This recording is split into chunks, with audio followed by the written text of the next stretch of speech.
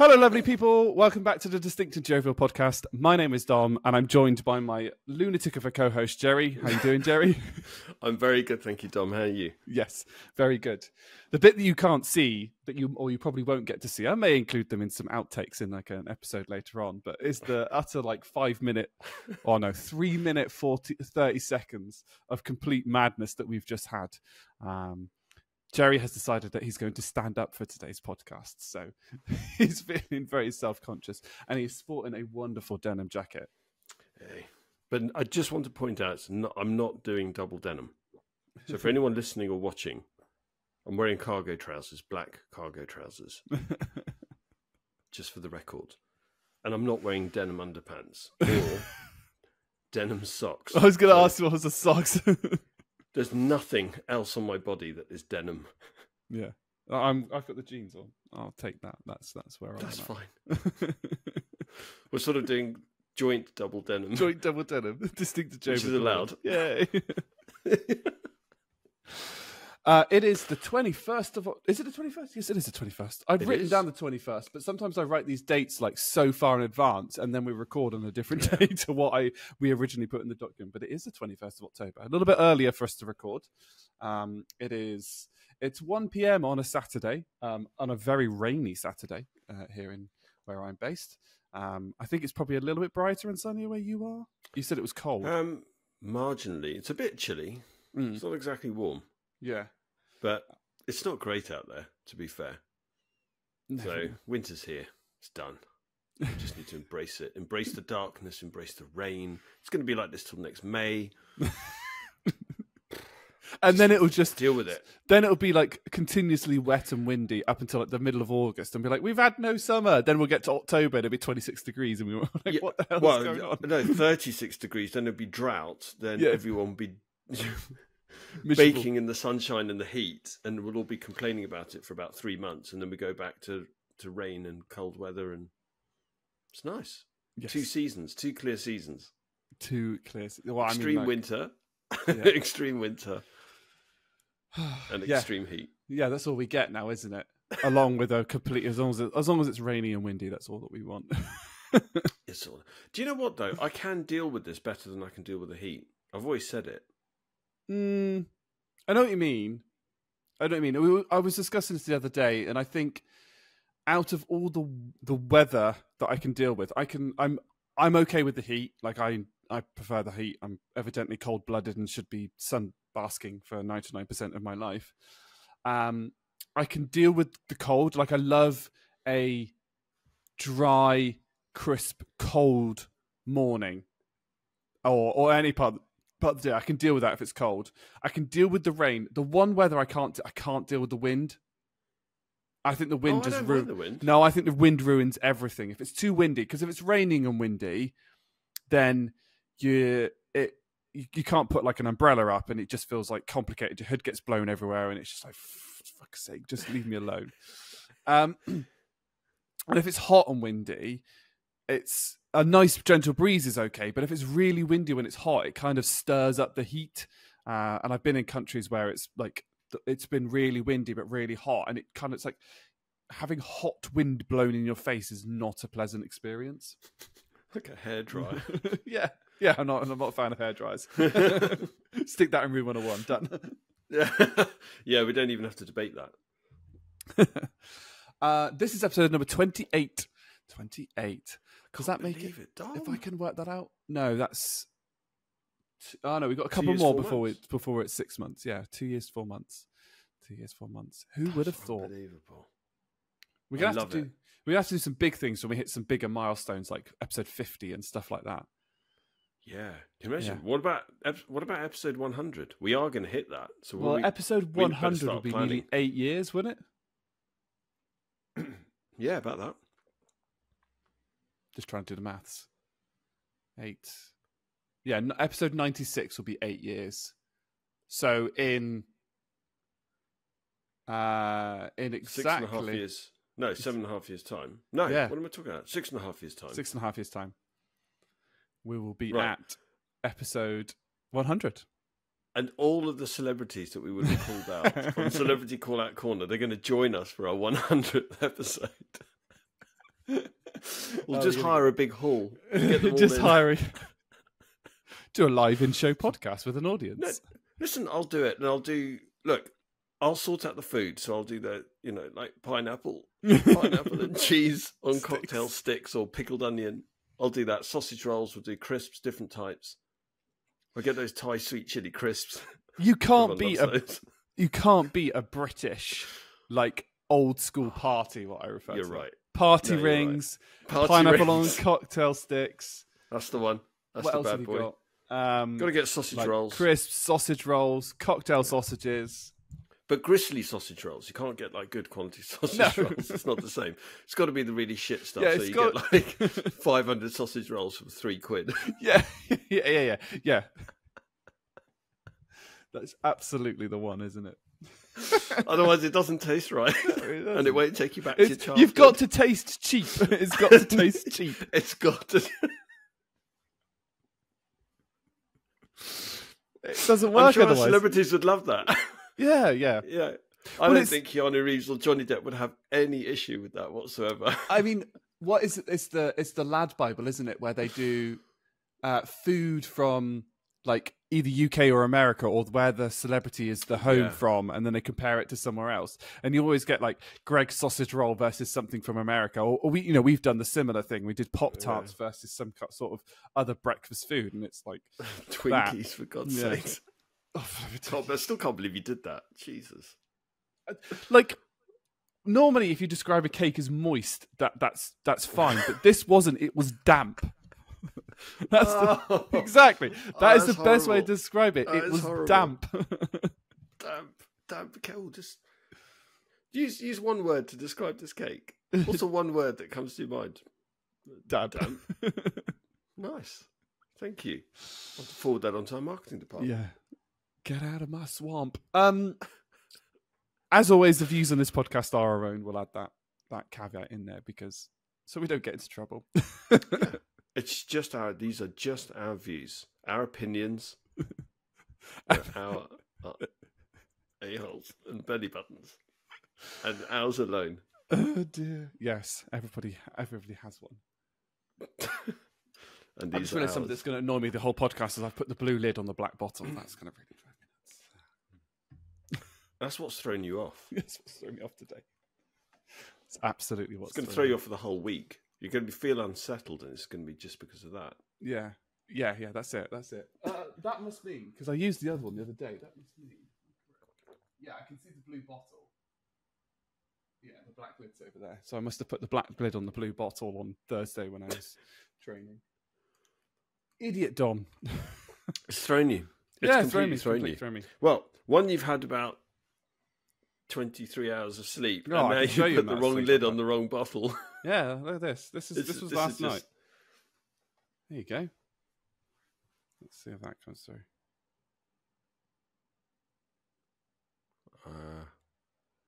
Is that blurry still? It's good and 82. Oh, look at the bit below.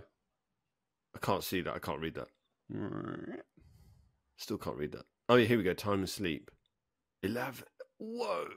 11 hours. And that's on a pessimistic Fitbit, where it's like, oh, you were awake for an hour and 48. But was I though? I didn't wake up during the night, so was I awake? Interesting. Look, 2 hours and 6 minutes of deep sleep. Yeah. Was it REM sleep? Come on, webcam. What's the bit underneath that? Restoration. 57% below resting. I don't even know what that means. Sleeping heart rate. What did you say? Oh yeah, so that's that 57% of during my sleep, my heart rate was below my resting heart rate, and 11% of the time it was above my resting heart rate. So it's fine. But yeah, 82%, 82, good. Above your resting heart rate. No, 11% was above my resting heart rate. So my resting heart rate is asleep. 62-ish at the moment. What were you doing? Taekwondo in your sleep. Could be. Oh, what's the equivalent of kata? What, patterns or the tools? Patterns, that's it. Are you doing patterns? Yeah. Yeah, tools. You're doing patterns in bed. Yeah. Yeah. It's, yeah, I mean, you got your ridiculousness. What does it say? My readiness score. Only says my readiness score is 90. Dom, you never sleep. This is really throwing you. What? I never sleep. You've never slept that much. So Yeah, I I can do. tell this has really thrown you. I think the bit that's thrown me is I didn't expect it because I've been sleeping fairly normally the last few weeks, and just for some stupid reason, I just went to bed and then I didn't set an alarm for today because I was like, we're not recording the podcast till 1 p.m, so I got loads of time, and then thinking, I've got loads of time. I'll probably wake up normal. You get into a routine, like you wake up ready for work. So weekdays, I normally wake up about 5 a.m. for the gym. And then, and which means at the weekends, I'm normally awake between sort of 6:30, 7. I get like an extra hour and a half hours sleep. But yeah, just kind of woke up thinking, I feel a bit fuzzy, and then looked at the time, and it's like fuzzy. And it's like 11:30. I'm like, oh great, where's the rest of the day gone? A bit fuzzy. And the worst bit was because my phone was on low battery, it actually died overnight. So I was like, my phone doesn't work. And it was like, right, well, I need to now, cut my hair and make myself reasonably presentable for the podcast, and I need to have breakfast. And I missed the gutting thing was it was the USA qualifying last night because you missed the qualifying. So I missed the qualifying last night, and then I've missed the sprint qualifying. It's all fine. I'm just a bit like I'm not with it. I'm not quite with it this morning. I can tell. It's fine. You're going to perk up in a minute.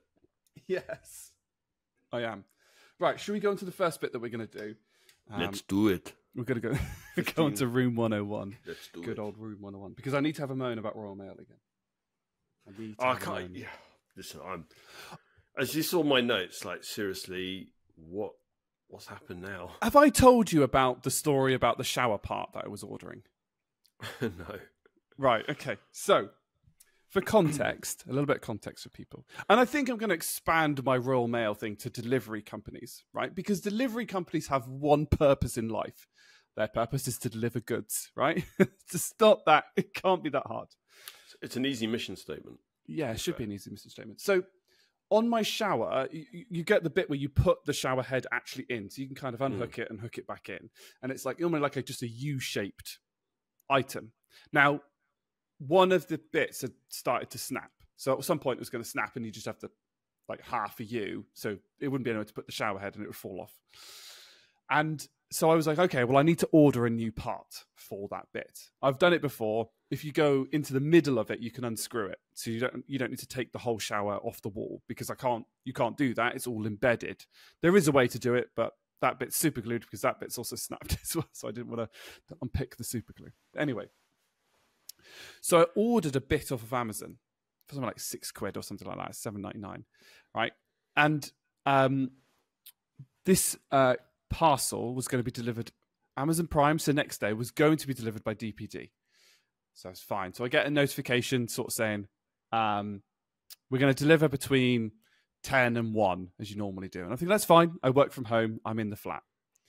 Anyway, I get a notification 10 minutes past 10. So 10 minutes into my thing. We've tried to deliver and failed.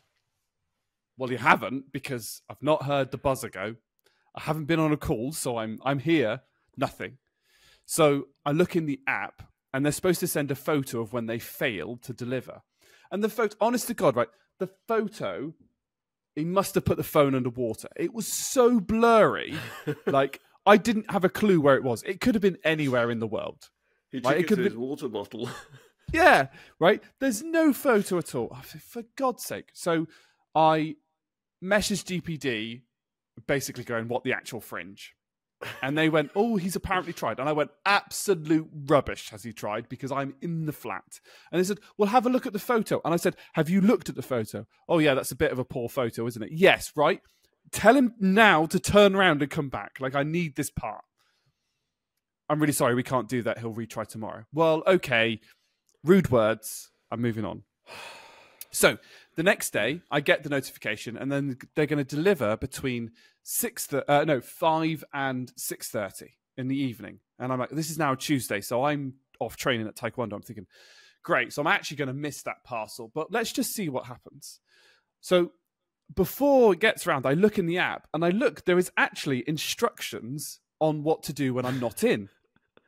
And those instructions are: key in the entry code into the building, go into my building, up to my flat, and leave it outside my flat door. That's the explicit instructions. And I have provided the entry instructions. So A, why didn't he try them on the Monday to deliver the first part in the first place? And I'm thinking, fine, hopefully he'll try that today. Anyway, sure enough, halfway through Taekwondo, I hear my phone beep, and I think, okay, fine, whatever. I go back to it, and it says, failed delivery. We'll try again tomorrow. So brilliant. I phoned NDPD, and I go, what the hell? And I go, look. Unfortunately, this time, the photo was clear. He was stood outside my building. So he's got the right door. Right? And I'm like, why didn't they follow the I'm not in home instructions for the second time running? We don't know, sir. Well, tell him to do it. Right? It's not that difficult. Anyway, day 3 of attempting to redeliver now. So he sends it. So this time, he actually it's a different driver this time. So obviously this driver doesn't work on Wednesdays. Works on Monday, Tuesdays, but was a different driver. This driver rang my buzzer, and I answered. And he said, and I let him in, and he come upstairs and goes, here's your parcel. Thank you very much. Great. Brilliant. I'm thinking, problem solved. Unscrew the bit, go to plug it in, doesn't fit. Right? I was thinking, like, how many different ways is there to have a connection, like between, on a screw and a different length, like between, like, it's on a pole, so I'm not taking it off the pole. It's literally just this section here.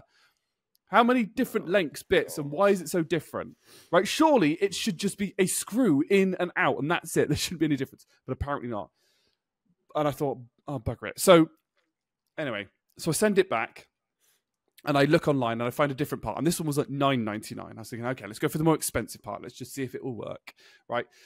That one, lot smoother, wasn't delivered by DPD. It was delivered by, ironically, what are they? They used to be Hermes, but they're now something else, Evra or something like that. Oh, every. Yeah. And I'll be I'll give them the due. The delivery driver that I have for every, because he also does my HelloFresh parcels, is brilliant. He is on time, and his notifications are excellent. Absolute fabulous man. He's never failed me. And in fact, this one wasn't on Amazon Prime, so it took until the next Monday to come through, and he delivered it with my HelloFresh parcel on that Monday. So I had 2 boxes. I was like, great, this is brilliant. Pick this one up. Efficient. Yeah. Pick this one up. Unscrew it. Went to screw it on. Doesn't fit either. Oh, what the? What the fringe? Fine. Okay. Fine. So I look up the make of my shower, and I think, I go to the company of the beer. I think it's Mira is the name of the company. They normally do most of the shower bits and pieces. This story is still going to continue, by the way. I've not even got to the Royal Mail bit. This is fantastic. I was going to say, there's no mention of Royal Mail so far. Yeah. We'll get there. I'm impressed. So I get through, and to be fair to them, they said, we'll contact you within 72 hours, and it was about 48 hours later. I'd like to point in, bear in mind, it's currently held on by, my shower head is currently held on by duct tape. Solver of all things, duct tape. Brilliant stuff. Excellent. Whoever made duct tape needs to earn a Nobel Peace Prize, I think. Genius. Well, certainly a knighthood. Yeah, definitely. Something like MBE, OBE, something like that. So Mira come back to me and go, yeah. So that specific part, so again, they'll send me the whole part that slides up and down the rail, but I know I could unscrew it, so I only need to do that. They're like, yeah, it's this part. They give me the part number and everything. You can order it from us. It's $34.99. And I was like, are you having a bubble? 35 quid for a part that big?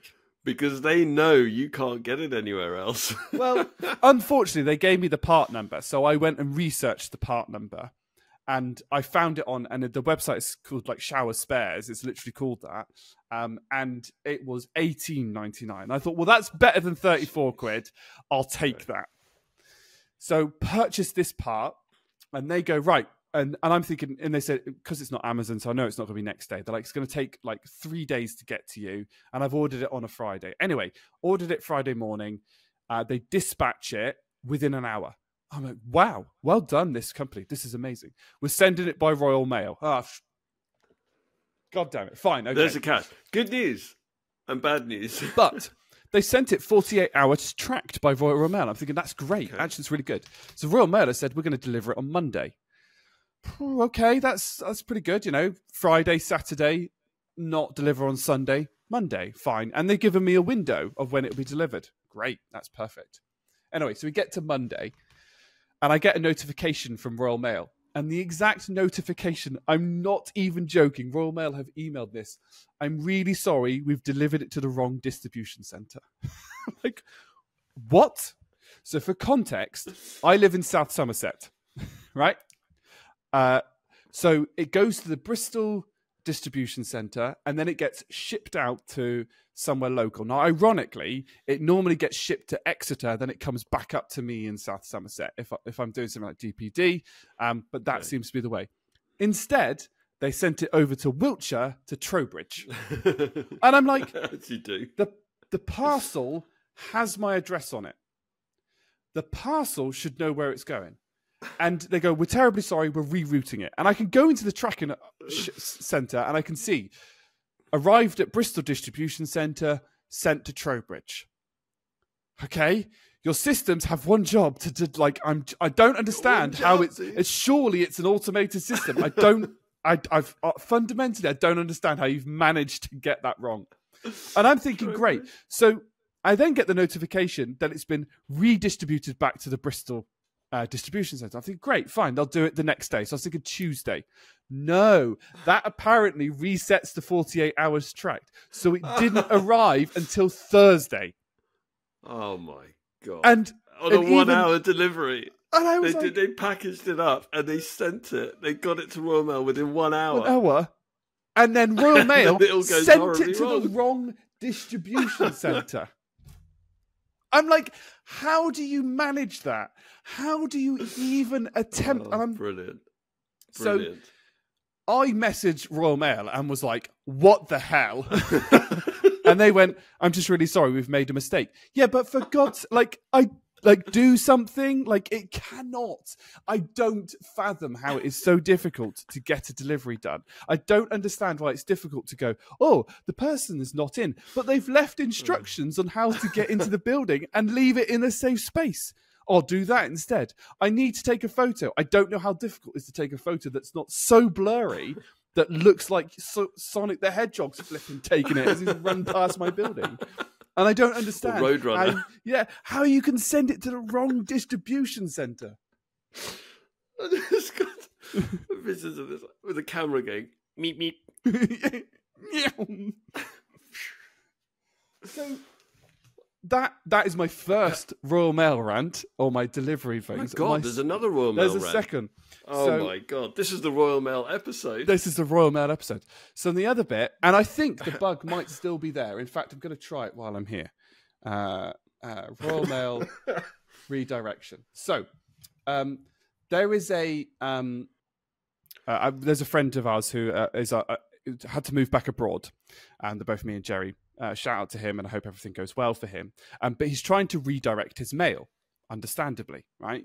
He's redirecting it within the UK, but that's the thing that you can do. So if you go and at the time of recording, I'm going to stipulate at the time of recording, if you go to Royal Mail, if you search Royal Mail and then mail redirection, there is like a thing, right? Moving home, redirecting your mail to ensure all your mail moves with you. Great, fine, fabulous, fantastic. Right, you can redirect your mail to any UK or overseas address for 3, 6 or 12 months from just 36 quid. So you need to register to sign up. Now, I actually already have a Royal Mail account, but this is where it gets fun. If you go to this place and you hit register, it works. Oh, they've fixed it. They fixed it.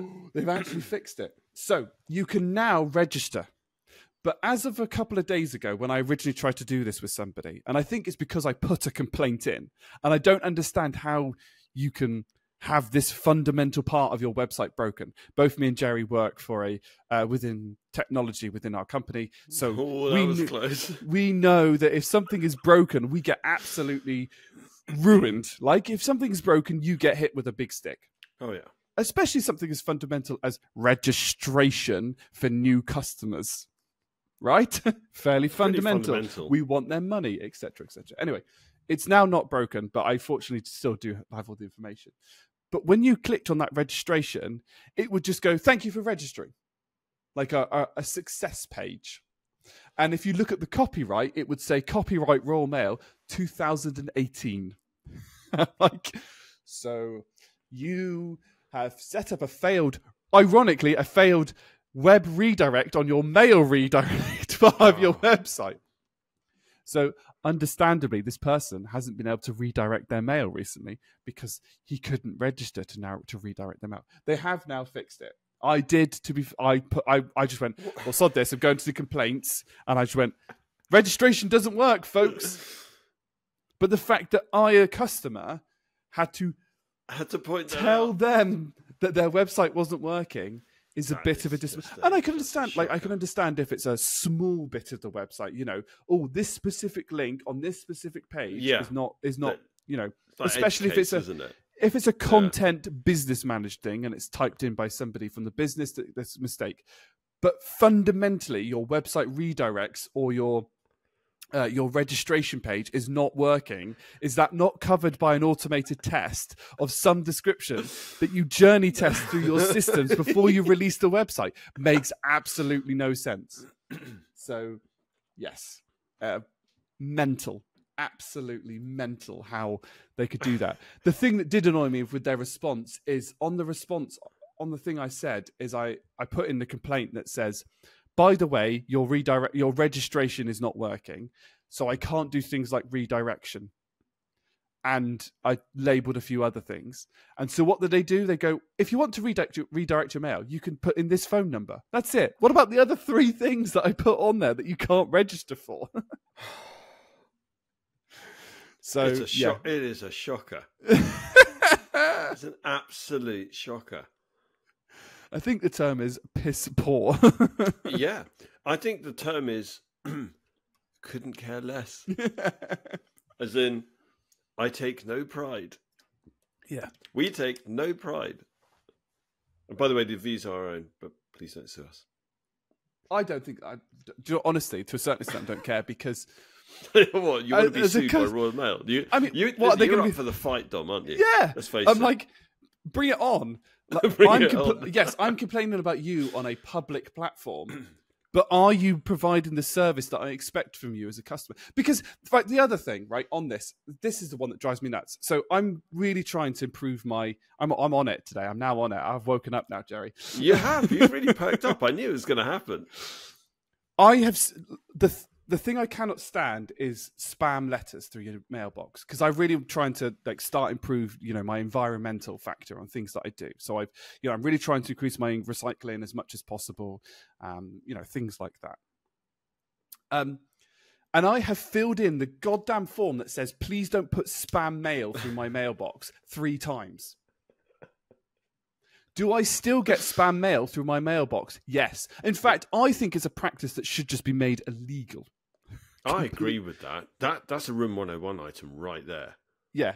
Isn't spam it? Physical mail through your mailbox. Spam physical mail should not be allowed. So I live in a flat. What do you think the most common spam mail I get through my flat mailbox is? Gardening services? Not quite. Close. Close. Conservatories. Oh, really? I'm on a 1st floor flat that overlooks a road. And below me is a public footpath. But they could build it out, so it just juts out of the apartment. Yeah, it gets taken out every time a lorry drives past. Yeah, it's fine. But in the short period that you can enjoy it, at least you enjoy it and think, that was nice. I had a conservatory for about 37 minutes before I got wiped out by a DPD distribution lorry. It didn't deliver. It didn't deliver. We took out your conservatory, but we took out your conservatory whilst delivering your shower unit, your shower part, to the distribution centre in Theroux. We're going to drive past. We're going to taunt you with it. Full Monty Python. Go away or I'll taunt you for a second time. Unfortunately, I can't do a French accent. But I've just got visions of you sitting there with a nice cup of tea. The conservatory just being wiped out Just totally wiped out by the Royal Mail ban. Thanks for that. Oh my God. Anything else to add on that? Honestly, this is 33 minutes, 26. I know we're 33 on minutes Royal into- Mail. DVD. It's hilarious. the thing is, I don't understand You've why it's so actually broken difficult. me. I don't know. I honestly did not expect to hear another Royal Mail story, but you just pulled out a couple of humdingers there, right Yeah. there. It's the gift that keeps giving. Yeah, To I be reckon fair, I've isn't it? probably used the complaint service on Royal Mail more than anything else. They probably have my email like blacklisted. Yeah, Oh, here he is probably. again. What does he want this time? Let's redirect his complaint. Actually, if I've got any jobs and fancy matching my salary, maybe maybe I could go and fix it. Yeah, you could have real impact there. Could do. Wouldn't take a lot to sort out the customer journey. Just walk in. Stop being shit. Sorry, mother. Oh God, that's brilliant. So there you go. Room 101, delivery services that don't work. Yeah, I think we've covered multiple things. It's good because it's cathartic because you've been able to vent. Plus, it's a room 101, so that automatically goes in. I don't think there's any debate. You put a very strong case forward. Yeah, somebody counter me. Somebody counter me. Come on, come at me. Was it like, so you sit in the park and you say like Royal Mail is shit. Convince me otherwise. Yeah. That bloke on the table, Royal Mail, yeah. That's terrible. Convince me otherwise. Yeah. Actually, I must admit. Okay, so I'm going to play devil's advocate here. Royal Mail have actually been very, very good to me. I think this is very unfortunate. I think there are some people that have bad experiences, particular people that have bad experiences with particular companies. And I think you and Royal Mail are like oil and water. It's just never going to work. Yeah, it's never going to mix. I've had nothing but good experiences with them, to be fair. I mean, like when you consider it, like 99% of the time they do actually deliver like your post. That's not that I receive much, fortunately. Well, apart from conservatory, but conservatories. It's probably more the registration on the website not working. That's just a poor website form. Now, we don't know the infrastructure of Royal Mail. We don't know whether they run their own website or whether it's contracted out to a third party. True. We don't know what third party's involved. You don't know what how much they're willing to spend on said thing, right? And as that's something that we've both done in our careers before, you can see where when you cut costs, where things get without a different thing get piss poor, right? In terms of the actual delivery, do I live at a complicated address? Yes. Right, I have my flat has 2 postcodes, which does make it complicated. How big is it? It's not very big. Does it span 2 counties? No, there are 21 flats. No, there are 20 flats because it goes up to 21, but there isn't a flat 13. But well, seriously. Yeah, seriously. There is. Yeah, my wow. next door neighbour is 12 and 15 because I live at flat 14. And the building itself has a postcode. So it's like, I can never remember the actual like address of it, but it's like, I'm going to make up the postcode. So I'm not revealing my actual postcode here, but it's like 125 to 167. Then the road, then the location, and then the postcode is like, let me just think of 2 random numbers, ZX15 2BU or something like that. And then my actual flat is like flat X, name of the apartment, and then the same road name, obviously the same town, and obviously the same county. And then it's like, it's still ZX, but instead of like 12, it's like 37 or something, and then 4XY. And yeah, which means 99% of things get delivered to me successfully. So I never have a problem with anything. Like Domino's is normally fine. Royal Mail seem like when Royal Mail actually go to deliver things, they get it to me successfully. They just choose not to quite often deliver me things or deliver me spam mail, whatever. There is one other beef I've got with Royal Mail, which I'll just explain in a bit as well. DPD are like 50% time successful, and every are pretty good. The one that doesn't work is Deliveroo, because for some reason my postcode actually points to the houses that are behind the flats, but the houses behind the flats, you can't. The way that the map works, you can't, like, you pull up to my flat, which is along a fairly substantial main road. To get to the houses here, you have to go along here to a set of traffic lights up, then across there, and then back down. You can't access it. And that's probably, well, it's a 20-minute walk. I can tell you it's about a 6-minute run. So it's probably, a 3 to 4 minute drive, but you've got to go like round like that. So if they try and deliver that, it's another 6 minutes from sort of get back round to kind of go to where your actual flat is. And you can't seem to change it on Deliveroo. So that sometimes does cause some confusion. I always use the postcode that's related to my flat, because that's the one that's most successful, but that one doesn't work for Deliveroo if I ever want a Deliveroo. So I'm just thinking of all the possibilities of how much fun you can have with number 13 and that postcode. Like you could just invite a whole bunch of people over that you don't like.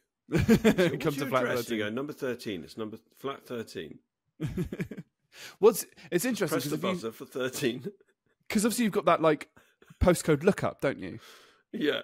Yeah. So obviously, although that makes no sense, right? So what order would you, if you were doing a drop down of postcode lookup, what order would you do it in?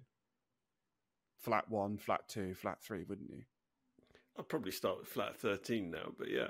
No, it starts at flat 11. And I know why. I think I know why. Okay. Because in alphabetical order, flat 2 would be below flat 11 because of the way that alphabetical ordering works. You don't combine things. Good old programming. So ridiculous. But yeah, it does like flat 1, 11 to 19. Then it does flat 2, then 2 and then 20 and 21. Then it does flat 3. So whenever you do a postcode lookup, it doesn't really make too much sense about. Which kind of reminds me. It reminds me of the sat nav in my car, which is actually very, very good. But not once has it recognised the house number of any address that I put in, which is really weird. No, it never does. Why? Why is that? I don't even know why it's a feature. Because the road could be a mile long, so you just need to know where along that mile you need to go. But it doesn't matter. Literally, I've had that car for almost 4 years.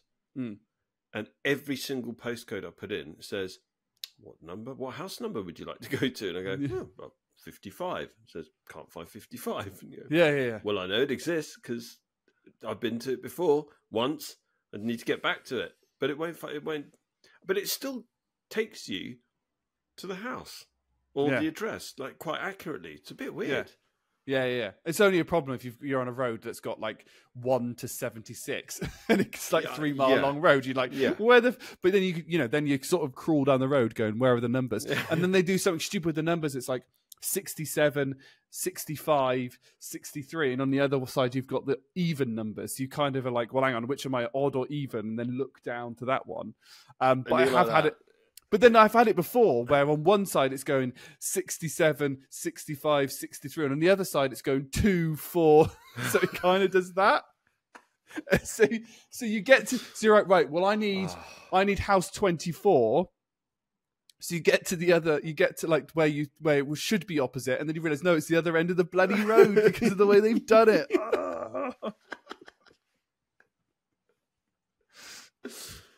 This is brilliant. So, Dom, tell me, any other stories? Anything else you'd like to add? I don't think there's anything, not on Royal Mail. I mean... Well, there must have something. You said there was one other thing. I can't let this go. I mean, just generally people not reading messages. Oh. I think... What's that about? It's... Because I think I misunderstood that. So, no... I think it's just something that's happened a lot in the thing. Like I've sent out a message and it says, I need an email by X date, please.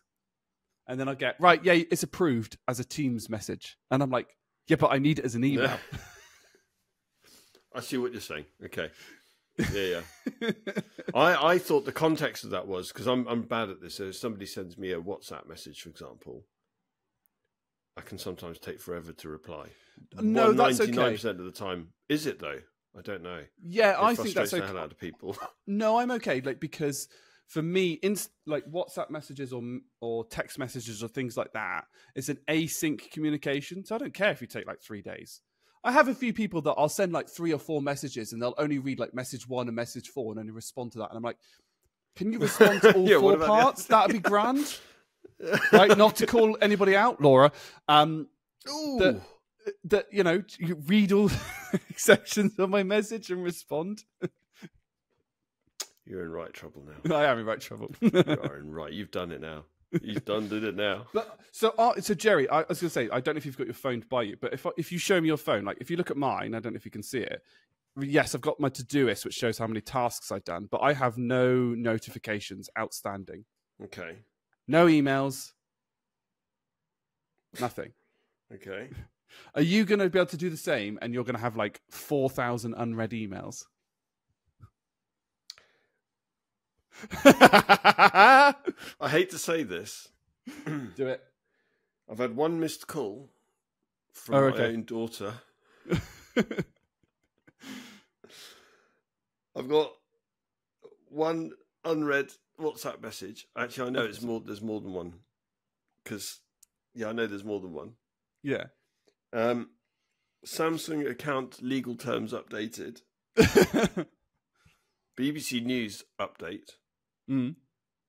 Temperature update. Oh, I've turned those types of notifications off. Yeah. So, yeah, I've got a fair bunch of them. And something from the Play Store. So but how many unread emails? How many unread emails? That's the test, isn't it? Oh, well, okay. So I'm going to really embarrass myself now. Really embarrass myself. I don't check emails on my phone. Oh, so you don't have the email application on there at all? No, it gets worse. Oh, go on then. So I do have the email application. I just never use it. Does it have a little like number that says how many unread emails you've got? I will check. Bear with me, caller. No, it doesn't. I mean, like, that is my email inbox. It's empty. Like Lego bricks. Oh my God. I wish my work inbox looked like that. Hashtag just saying. Oh, I can't hear you, Jerry. Oh. You haven't now, lost is that again, me? Am I back?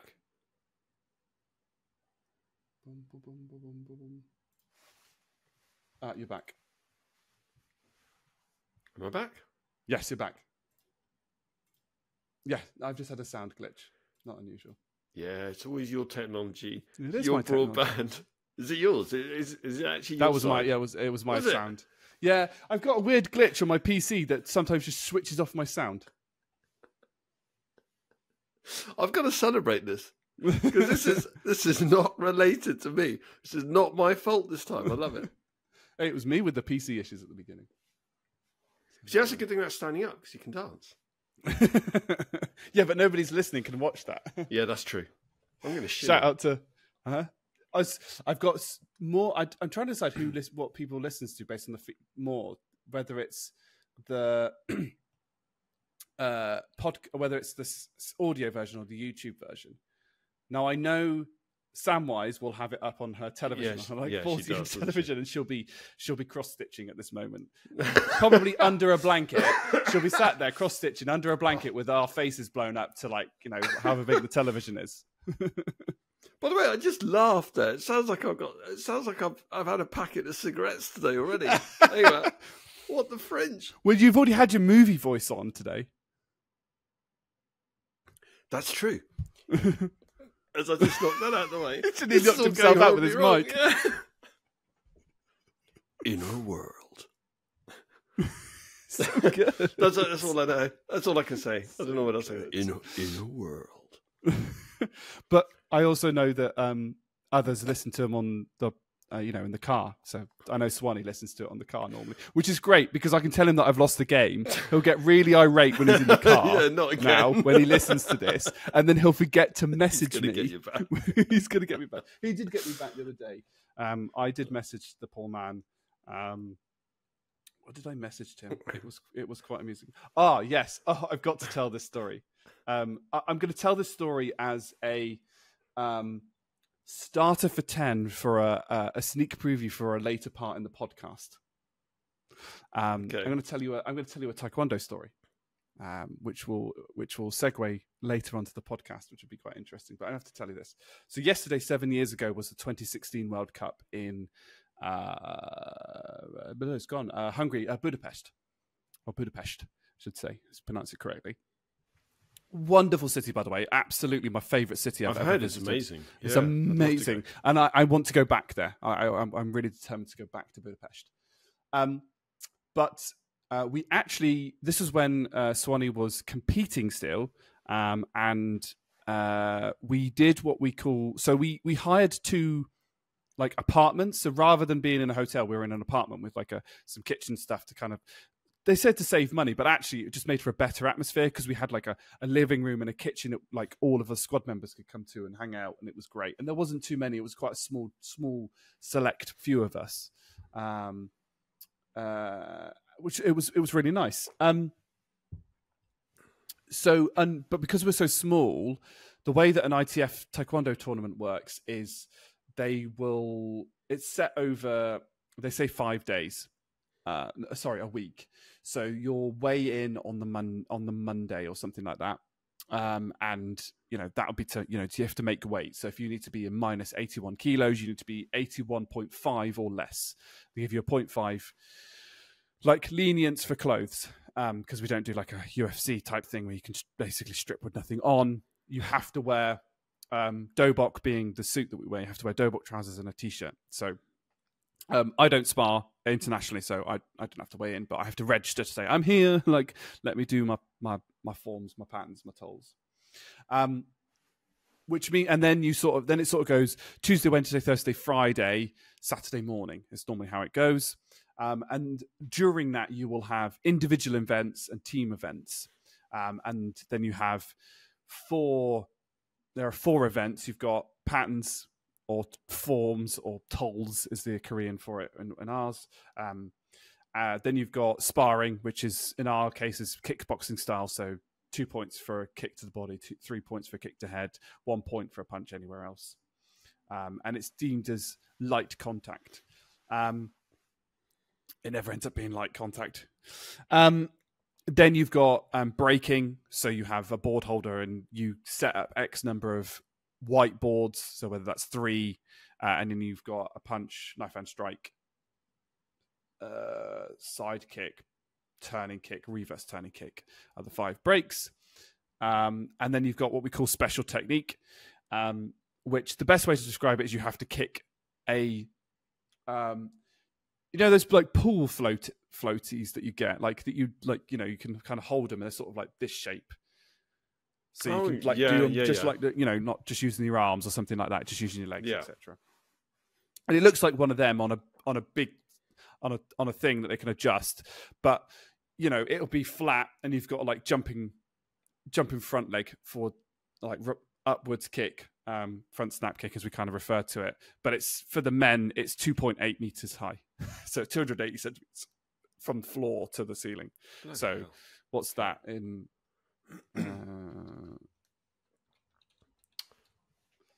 9 foot. So it starts at 9 foot. And then you've also got other ones. So they have one, and the height isn't relevant, but you have to jump over a bar that's 1.4 meters high, so 4.5 feet. So you've got to jump over the bar and then side kick it. And then there's ones that you've got jumping turning kick, jumping reverse turning kick, jumping back kick, but they're all like 2.5 a plus. And that's where it starts. Like the world champions, they will kick that easily, and you'll normally get 5 or 6 that can kick that easy, and then they raise the height. So I've seen it. I think I've seen it at 3 meters. before. But 3 meters. Yeah. What? Yeah. But you have Okay. individual. I am getting to my story. I've realised I've rabbited on a bit about the forms of a World Cup and not actually got to the story where Adam was wanting to kill me. Really, I should get him to tell the story when he comes back on the podcast, but it's a very uncomfortable story for him.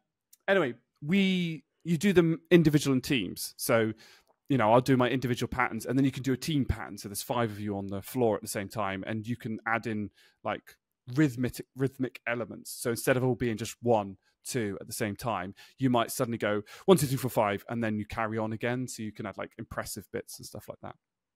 There's so few of us, we didn't have a team day. So we did what we call man day. Yeah, a little bit sexist, but basically all the males on the team went out for somewhere and all the females went out somewhere. What that normally entails is going and doing something around the city or place that we are. So Jamaica, we did loads of different bits, but Budapest, we just went and explored. We just went for a wander. And the traditional Taekwondo thing is, because normally most of us are flexible and bits and pieces like that, is you try and get like high section side kicks in different place. So there's a picture of us on the Hello Hungry sign in between each of the letters and it's like 3, 2, 1, everyone kick, right? Take a photo quick. And then you get like this lovely photo of it saying Hello Hungry with all our individual members like kicking really high. It gets annoying because flexibility is my weakest point, but some of the especially the female competitors, they're really flexible. So their sidekicks are like up here and it's like, I'm a foot taller. Why are you kicking higher than me? That's not fair. But we were going round this thing around Budapest and we were doing kicks. So the two bits from this story. The first bit is the second half of the day. We found a wall in the cathedral at the top part of Budapest. Now you could get on the wall really easy, and it was probably a good sort of 3 foot wide. Like it was a reasonably substantial wall. The other side of the wall was a 40-foot drop. Oh my God! So we were like, but it was a really good place to take a sidekick because you could like photograph, because they're to get up on the wall. So when you're photographing slightly up, so it looks like a high section one, and then you get the cathedral behind you. It was a really good place. So there were 4 of us doing it. It was me, my coach, Swanee, who we've had on the podcast, and another chap, and this other chap was really flexible, like really good. Anyway, so he gets Swanee and my coach get on this wall like at individual times, and they're like, oh, we don't want to do it. It's really, really high. I don't get on it because I'm terrified of heights, and I've been a bit wobbly just on flat ground anyway. So I was like, there's no way I'm going to fall over. So they're like, quick kick and then lean towards you. So if when you wobble, you don't fall backwards off this wall. Yeah. Anyway, so they attempt theirs, and they were substandard kicks. Anyway, so this other guy, the other guy that was with us, comes on and he kicks, and he just gets on, no fear at all. Bang, busts out this beautiful sidekick, and it's mint. And like my coach and Adam are like, oh no, we've got to go and do it again. Eventually they get back on the wall and do it again, but needless to say, it took a little bit of coaxing. The other bit, we went across the Budapest bridge in the center of Budapest, one of the bigger ones. And there was a really good angle that you could get like a sidekick across the bay and see like a lot of Budapest in the background with it. The problem is this is still a bridge, so there's people walking up and down. So we probably look like a bunch of Muppets doing this, but this is what you do when you're at Taekwondo events. And so we deliver a couple of sidekicks and stuff like that, and they're okay. Anyway, so Swanee looks at his and he's like, that's not good enough. He's like, right, I'm gonna have to go for this one. There's a gap. Anyway, you've got 2 ways of doing sidekicks when you're doing for a photo. You can either ping them out as quickly as possible, like bang, because the speed will help you get the elevation, and then you just got to get someone really good with the camera. And normally you put it on sports mode, so it goes and takes loads of photos. Machine guns it. Yeah, machine guns it. That's the best way to do it. Or you can kind of do, and it's the second one is more the way I do it because I've got quite good control with my kicks, and it means that that gives the person that's taken the photograph a lot more ability to capture it. You can do them kind of not slow, but you do them with less power, right? So you just kind of place it there in like sort of between slow motion and normal motion. But I find I'm less likely to wobble because if I bang out a kick, it's going to pull me off and I'm more likely to wobble. But you're less likely to wobble, so you just kind of, you just place it there, you get the nice shot, and they take a few photos, more guaranteed to, I find I'm more guaranteed to get it. Better balance for me as well. But because there were people walking up and down, Swanee wanted to really kind of get this one quick, bang, and out that. Now, unfortunately, and I'm going to go into a bit too much detail, but it's done that. We're in normal casual clothes. We're not in Doughbox, which have an extra gusset to give you that flexibility in the trousers to get that kick in. He's in normal jeans. And the way that he describes it is basically the seam, as he did this, and he went really hard because he wanted to do it really quick. As the seam went across, it smacked into a certain part of the male anatomy and then raked across them to the other side. So he bangs out this side kick and then just goes, ooh, like this, hunched over. And drops to the floor quicker than you can say. Ouch. Flibbity gibbet.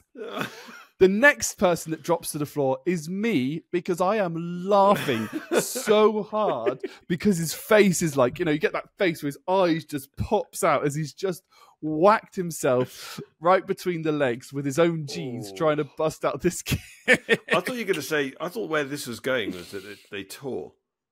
No. We have had those before, but not those ones. Yeah. Okay. Yes. Going back to Stephen and skinny jeans. Yeah, Stephen and skinny jeans. Yeah, exactly. Well, skinny jeans tend to be quite stretchy. Yeah, that's true. They've got elastine in them. Yeah, So yeah, it was absolutely just one of those, just bang, just trying to bust it out as quickly as possible. Needless to say, Swanee has said that the jeans that he now purchases are a little bit more stretchy than those, have a little bit more give in them if we're ever going to go out and do another sidekick. He needs to go for those really baggy 90s jeans. Like the New Radicals type. Yeah. Get a chain on them as well. That's the one. That's the one. And it'll make a nice sound because they'll be flared as well. So as you kick, you get a nice snapping sound too. Oh yeah. A new Doughbox is the best sound when you've got like a new crisp Doughbox and you punch and it goes and you're like, yes. Nice. That's great. Nice. So, yeah. But I reminded Swanee that event happened, and I think it was only yesterday that I posted that. It would have been Thursday, because Thursday was the was it there? Yeah, it was. As an FYI, it is 7 years from the Budapest Man Day, as much as Swanee wants reminding of that. And his response is return. Cool, I combined respond and return the same one. That was amazing. His response was, and in return, you've caused me to lose the game. So he's now going to lose the game again when he listens back to this podcast. All I'm going to say is that's less painful than what he experienced. Yes. Yeah, we'll have to get him to crushing his own biscuits. Yes. Making his own biscuit base. Buttery biscuit. Whilst doing a high kick. Oh dear. So yeah, I mean that will segue nicely into the stuff later, but we've already been going an hour. No idea how long this podcast is going to suddenly turn out to be. It's fine. I think Royal Mail deserved the airtime that it got, and DPD, and just delivery companies generally. General tomfoolery. I'm looking at the notes. Are we doing the idioms? Yeah, let's do on the idioms. Nice. I've got all the notes for the idioms. I did, yeah, and the one after this, I had no idea what you're on about. But we'll come to that. We'll come to it. We'll come to that. So, idioms. Let's go on to the first one. Bite the bullet. Do you know where this comes from? I think I do. Isn't that biting down on something when you're having a painful procedure? Mm. Yeah. So you've got nothing else to bite onto. So it's a way of being able to cope with the pain. Yeah. Yeah, it's basically when they didn't have anesthetic. Yeah. And so, yes, apparently in the 1920s during World War, or no, sorry, 1920s, during World War One, that's what they had to do for like amputations. They'd give them a bullet to bite on, apparently. I'm not sure I'd want to do that. I value my teeth. Yeah. And it's difficult enough to get a dentist appointment anyway. It's probably easier to get a dentist appointment in the 1910s, 1920s than it is now these days. It probably was, even in the Somme. It's definitely cheaper. It's definitely cheaper. And probably actually less queuing. Yeah, I think you could get NHS dentists. I'm talking a load of old nonsense. I would rather bite down on a stick, because you are going to do some damage to your teeth biting on I would have said like a leather belt or something. Or a leather belt. Better. That would have been the type of thing I would have expected. Yeah. That's the type of thing. But yes, bite the bullet to do something a little bit courageous, and comes from to do that. The other, and in fact, stiff upper lip, which is the same thing, is actually brought on from the same thing, is to have that solid upper lip when you bite down. Oh, is it? I didn't realise the two were linked. Yeah. Although an interesting fact as well, when you speak or anything, the top part of your jaw doesn't move. It's only the bottom part of your jaw that moves. Yeah. Although now I'm going to try and speak and move the top part. It's like you don't physically have the muscles to do that. I'm going to keep my lower jaw. Here you go. I'm going to talk like that from now. You're going to have to hold it. It's like Chuck Norris when he does press-ups, pushes the earth down. Similar kind of principle.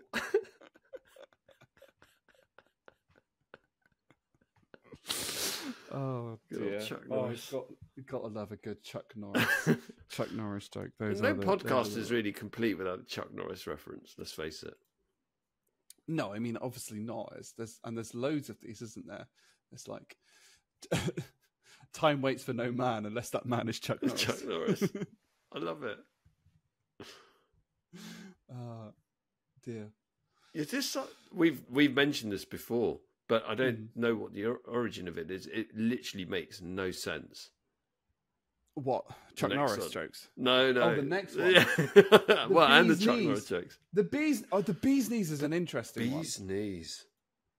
So I did not know this.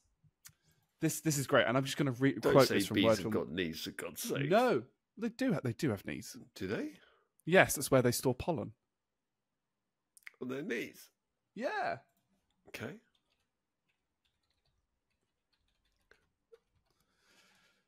Are they technically knees? Yeah. Are they technically female joints? honeybees carry pollen in their carboncule or pollen basket located on the bee's back legs. Okay. So, yeah, they effectively store it on their back legs, and bees have knees. You know, they have bendy things. Okay. Yeah. But, so the bee's knees apparently came into use during the 1920s when the flappers compared almost anything they considered excellent to a part of an animal. It seems that American cartoonist Tad Dorgan is responsible for this particular expression, and also for the cat's pajamas and possibly for hot dog. So just around the 1920s, there was a fad that like it means the height of excellence, but they used to just compare things to animals. Okay. He also coined a number of other expressions that didn't stick, which some of these are great. The canary's tusks, the flea's eyebrows, and other superlatives from the period include the sardine's whiskers, the eel's ankle, and the clam's garter. Some of those I've never heard. The flea's eyebrows was the one that got me. Flea's eyebrows, we're going to have to use that. Oh, that's brilliant. That's the flea's eyebrows. According to The Guardian, some believe that the bee's knees derives from the shortening of the be-all and the end-all of everything, which was shortened to the B's and the E's and thus to the bee's knees, while another camp believes it derives it's the business, which, again, it's the business, meaning that is the absolute business, the height of excellent. It's the busyness is quite often how business is pronounced. I admitted that whenever I'm writing Wednesday, I still go Wednesday because that's the only way to spell it. That is the way. That's where the bee's knees have got like a couple of different ones. So whether that was coined by an American in the early wand, or whether it's come from the corruption of business. when they are the duff nuts. The duff nuts. But it also maybe connected to the fact that the bee's knees is where the valuable pollen is carried. So it's kind of I think it's a cross between, like the bees, like the animal kind of comparison, and a bit of it's the business kind of corruption. There is like a British version of it, isn't it? It's the dogs. Yeah, the dogs. Yeah, the mutts. Yeah, yeah, yeah. Loads of them. But yeah, it just seemed to go on. So our challenge is in the next month is to try and use the flea's eyebrows. in a meeting at work. Do it. Need to get it in one of the Wednesday. I'm going to do it. I'm going to do it in the call that we share, Jerry. Yes. Oh yes. Let's do that. If I manage to get it in, you're going to break. Do it. What was the other one that we said we were going to? We were talking to Yevgeny. We didn't use it. It was an idiom. Oh, it was. We haven't used it yet. Hang on, I haven't got the previous podcasts. We said, we'll definitely have to crack that one open. Yevgeny was up September, wasn't he? Yeah. Yeah. I'm just opening it now. I mean, it could be to show where the crayfish is wintering. That's the one. A white crow instead of a black sheep. No, it's to paint a pig on someone. It was a crayfish one to show where the. That'll teach him a lesson. That'll teach him. Show where the crayfish is wintering. A squeezed lemon. A squeezed lemon is pretty much how we feel. Well, I felt before we started this podcast. Man, I was a squeezed lemon. That I can get in easy. Oh, that's brilliant. In fact, I could get that one in, I reckon, first line on our call this week. Yeah, I think 100%. I'm an absolute squeezed lemon. That's how I'm starting off the week. As a squeezed lemon. Love it. Squeezed lemon. Tom's gone. We've lost him. Squeezed lemon. Oh, dear. To buy a cat in a sack. Yeah. Oh, yeah, brilliant. The crayfish one. That's what gets me. The crayfish. That'll teach him a lesson. Where the crayfish is wintering. To show where the crayfish is wintering. I'd just love to just casually say it. And someone says, yeah, do you know what? That serves them right. And you go, yeah. That'll show where the crayfish is wintering. Where the crayfish is wintering. And then just hang up. Brilliant. Dear. That is amazing. Oh dear. Right, next idiom. Donkey's years. Oh, yeah. This one's great. I like this one. It's quite a simple one as well. So donkey's years actually comes from the fact that there was a novel where somebody was asking about it because he just basically misheard somebody, because it should be donkey's ears to describe something long, because donkeys have quite long ears. Okay. And he was like, oh yeah, like as long as the donkey's ears, and somebody went, donkey's ears, basically. And that's just basically how the phrase is, to refer to something that's a long time, because donkeys have quite. So that quite literally came out by accident, and we're using the accidental phrase. Of course, always. Oh my God. That's brilliant. It's actually a pun on donkey's ears to represent a long time, and fell into place in the 1900s. Funny how that's stuck. I do find it fascinating what gets picked up and what people keep going. The language in English is I'd imagine it's the same in any language, because and how words can be reused recently. So the big thing I always love is like, is it Mirren, most recent words added? Oops. Oh, to the added English to the dictionary, right? Because they have to, they add in new things, because I was going to say Generation Z add like all these new things, but actually it's probably been the same since the beginning of time. Each generation just introduces new things.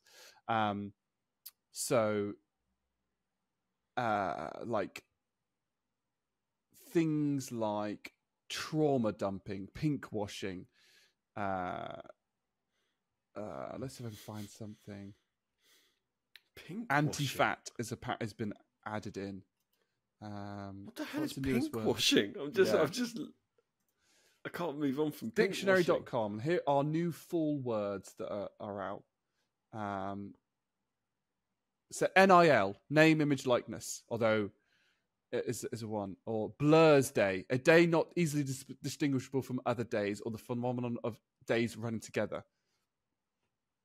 Like, made up names are meant to capture the sameness vibe of busy lives and work. Similar terms include Who's Day and Wednesday. That's great. I love those. Okay. So Blur's Day, different things like that. I think I'm going to start using that, Blur's Day. Greenwashing. What's an instant of practice of promoting or affiliating a brand campaign mission with environmentalism as a ploy to divert attention from politics and activities that are in fact anti-environmentalist. I've heard that. But what's pink washing? Pink washing? Did I say pink washing? Yeah, you said pink washing. Oh, was that on the different? Which just automatically makes me think of accidentally putting in a red sock. I would imagine that doesn't happen and these then days. Pink washing. I've always people are gonna cringe. I don't separate whites and darks. They all just go in the same washing machine on a cold wash, 30 degrees. And bearing in mind that the dobot for Taekwondo is white, I've never had any problems. Oh my God. All martial art pajamas are white, aren't they? They are. Yeah. And you want to keep them that way, really. Yeah. But yeah, there's loads of, like, GPT has been added to the I didn't know what it stands for. That's interesting. GPT has been added to the dictionary. Do you know what it stands for? GPT. Golf Papa Tango. Generative Pre-trained Transformer. Okay. The only chatbot I recognise is Chat Stevie T.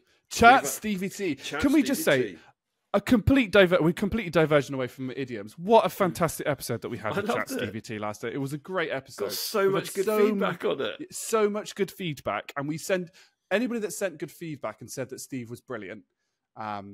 We know what he can be like in a work environment, and sometimes he's a little bit un-PC, and even he would admit that himself. But he was fabulous. The insights that he had. We've had so many positive feedback. We're going to get him back on, definitely.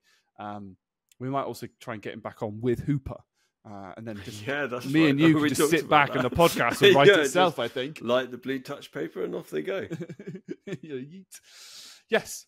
So, but also coming back to the addition of things, it's also how different generations see things as good. Like, so use different words in context. So if I said, "Oh, that's sick," you know that's a good thing. That's a really good thing, right? But I think that was probably the generation before me that kind of introduced that.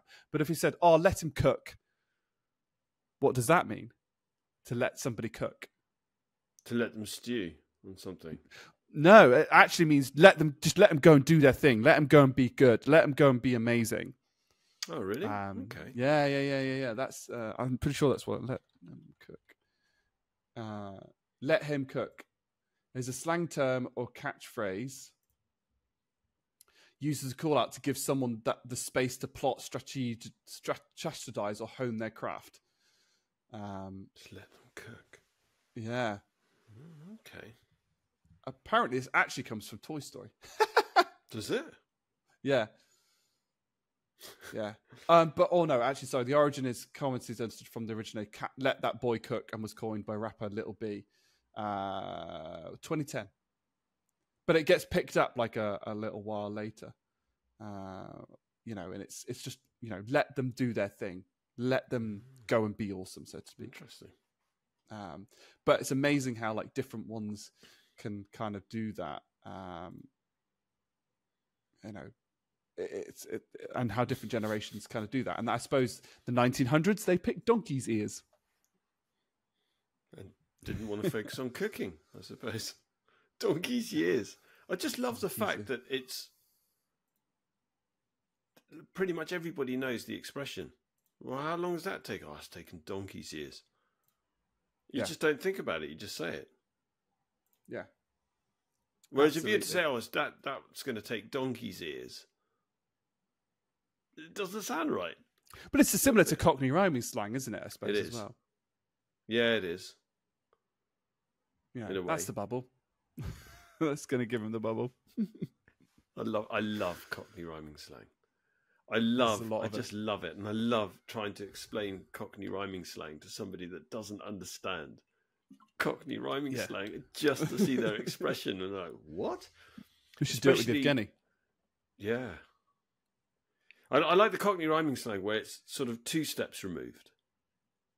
Right, okay. So, for example, so you've heard the expression, oh yeah, you can take that and you can, I don't know, this isn't PC. Like, put it in and we can take it out if need be. Well, okay, so like we say, that gave him a right kick up the Aris. Yeah. Aristotle, bottle and glass. It's just so. You don't think about it. It's like 3 steps removed. That's like, that's like Inception. Yeah. Yeah. Because I didn't know until I started actually reading up about Cockney rhyming slang. I was like, oh yeah, Aris. Because the rest of it's just straightforward, isn't it? You just say, Barnet. Oh, I see you got your Barnet snipped. Yeah, that's a hairdo. Yeah. Yeah. What was the one that I heard I thought was brilliant? There was one I heard the other day that was absolutely brilliant. I was like... But then you've got traditional Cockney rhyming slang and then modern Cockney rhyming slang. I would just say that Cockney rhyming slang just addresses to the ages. Yeah, it does. I suppose somebody says, "Oh, let's go for some Britneys. Do you fancy going down to the pub? Have a couple of Britneys." You have to go and explain the Britneys, I assume, to beers. Yeah, Britney Spears, beers. Oh, okay. Yeah. Oh, see, so you have to kind of extend it to them figure out what it actually means. Let's go for a couple of donkeys. You can start mixing up Cockney rhyming slang with idioms. There is a word for that. Is there? There is a word for that when you cross-pollinate phrases. What, via your knees? Something like that. So if you take a phrase like, let's do mixing. Oops, phrases starts with a PH. By the way, I'm going to do something unorthodox. A what? Manatee. Malafor. Oh, Malafor. Malafor. For example, you hit the nail right on the nose. Oh, very good. Very good. The one that gets We'll burn that bridge when we come to it. Oh, very good. That's what I want to use at work. I like that. Oh, dear. She really stuck her neck out on a limb. I like that we'll burn that bridge when we come to it. That's genius. Manifolds. Dom, that is genius. I'm going to have to start using that one. Oh, there's loads. He's between a rock and the deep blue sea. Yeah, we'll burn that bridge when we come to it. That's my favourite. Brilliant. One. I love it. Brilliant. I'm going to do something very unorthodox, by the way. So I'm just going to go off camera for a second. Oh, dear. So I'm going to have one of these. Because I'm hungry and I haven't eaten yet. What is it? Oh. They are liqueur chocolates. But filled with Advocat, of all things. Advocat? Yeah. Which is like alcoholic eggnog. I could tell a story from my childhood if you fancy another Dom story. We'll go for round number 3. So, I was never went abroad on holiday often when I was younger. We used to always go like individual day outs. So like to Legoland and then to not normally much bigger than that. But when I was quite young, so it must have been 3 or 4, maybe 5, that sort of age, we went to Cadbury's World, which as a 5-year-old, you're like, yes. Love Cadbury's World. Yeah. I don't know if for people that haven't been, Cadbury's World is, just where they make chocolate, right? Is it in Birmingham? It is.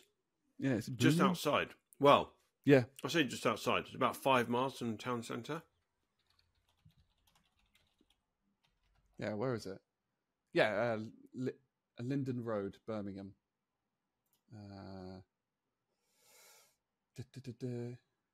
Is it easy to get to? Yeah, it's just south of Birmingham. So kind of up to the M5, onto the A38, and then across to it. Fairly easy to get to. Actually, that's probably not too far from me. Only 21 quid to get in. Sweet. Did not know that. Maybe I'll do that. But anyway, I went as a young child, all fine. I mean, you say it's like a kid in a sweet shop. Well, you're in a chocolate making factory. So if we're going to use some more idioms there, I was a kid in a sweet shop, almost quite literally. And did you have the melted chocolate as well? Like we could tap into the loads of things. Anyway, so good. We went around the tour. We were going around the tour in the factory, and they would they give you 3 bits of chocolate the whole way round. You easily gain about 6 kilos just by walking into the place and sniffing too hard. And they gave us a liqueur one, and I'm 5, so I'm like, yeah, give it to me. And my dad's like, you won't like it. You will not like it. But no, give it. So I went. So my dad, and this is just to show how gross children are, including myself. My dad went, okay, fine, gave me the chocolate. I went, I don't like that, and grabbed the wrist of my dad's hand, pulled it back, and just spat it into his hand. Oh no! And he stood there with a liqueur, and obviously as a parent, you just go, whatever, and just put that in, like a slightly chewed liqueur that's been spat out by your own child. What liqueur was it? Do you remember? I don't know, if I'm totally honest, but it was a liqueur based one. I want to know. Yeah. I bet it wasn't Advocat. I don't know what it would have been. What would it have been? What would it have been? I wonder if it's... You're going to have to save me from myself. Liqueur. Oh, so good. It just says it's a cream liqueur. Well, Advocat, yeah, it's lovely. I don't know. They do a liqueur hot chocolate, adults only, apparently. Nice. Oh no, this is a thing. Amaretto, orange liqueur, brandy, rum, or whiskey. Could be any. So your choice. Here we go. So, by the way, Advocat, for those of you who don't know, or Advocat in bottle is a traditional Dutch alcoholic beverage made from, brace yourself, Dom, eggs. This is why it tastes like eggnog. Eggs, sugar, and brandy. Ooh. The rich and creamy drink has a smooth custard-like consistency.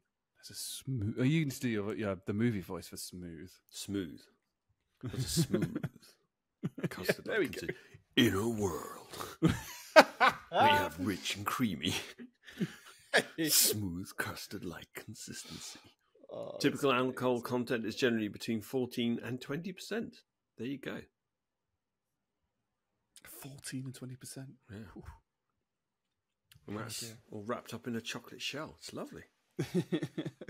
We wrap that up like a tortilla. Oh, it's lovely. It's Let's so burrito good. this. Let's burrito this. I always say that on calls. No one questions it. Actually, someone said...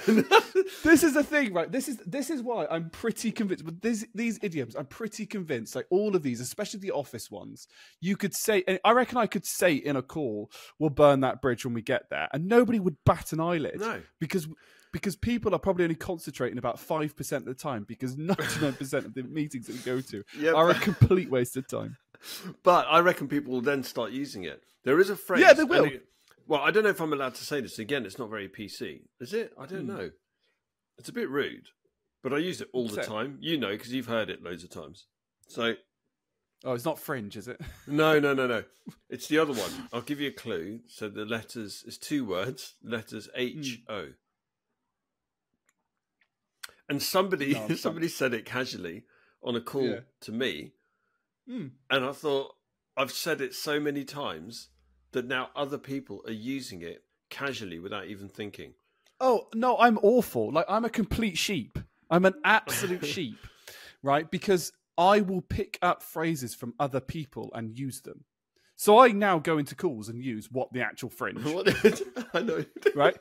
But have you used the other one, though, with the H-O? I can't think what it is. What it is. I'm going to say it. You might have to bleep it. But it was so funny. It was one of the guys in engineering, and he said, I was talking to so-and-so, and he's got a hard-on for Oh yes. I know what it is. Yeah. I've heard that one. Yeah, but that one's great. I mean, that one's a really good one because like people do get overexcited about things that just don't need to get overexcited about. Yeah, and that really conveys it really well. But the thing is, he just said it so casually. He didn't even flinch, and then just carried on talking like it was a perfectly normal thing to say. Yeah. But the thing is, right? I don't see that as rude. I think that portrays a really good analogy for somebody getting overexcited. You're like flipping not, and yes, no. I think that's a really good one. Yeah, but I also pick up phrases from everybody. And it's really annoying because some of the phrases that I picked up from other people, I'm like, oh, why do I keep saying that? Why am I suddenly doing that? Because I just embrace it. But I'm absolute sheep. Absolute sheep. Power to the sheeple. Yeah, power to the sheep. Well, speaking of sheep, let's go to its distant cousin, yaks. That's very true. Let's talk about yak shaving. So I'm actually going to share my screen because I'm going to. Have you seen the Malcolm in the Middle? I watched not the episode, but I watched the. Have you seen the clip? Yeah. So I'm going to share the clip now. Let's do screen. Let's do that. What, you're going to share the? Okay, sorry. Just I'm marveling at what we can actually do on this platform. So you're going to share this, and people are going to be able to see this and hear it. I hope so. Oh wow! Can you see it? It's not loading for me. It's saying actual recording is high quality, and there's a blank screen and 3 dots are going across. Rude. Oh, rude. Screen. What are you sharing? YouTube or? Going to reveal my notes now. There you go. You should see it now. Oh, here we go. Yeah. Yeah. So.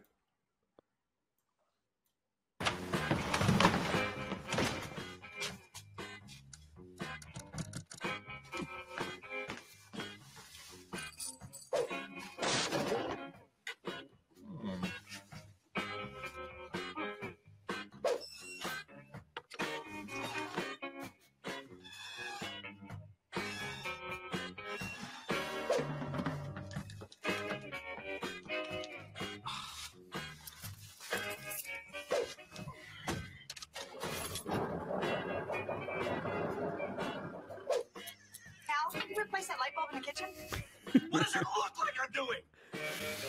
Brilliant. What does it look like I'm doing? Brilliant.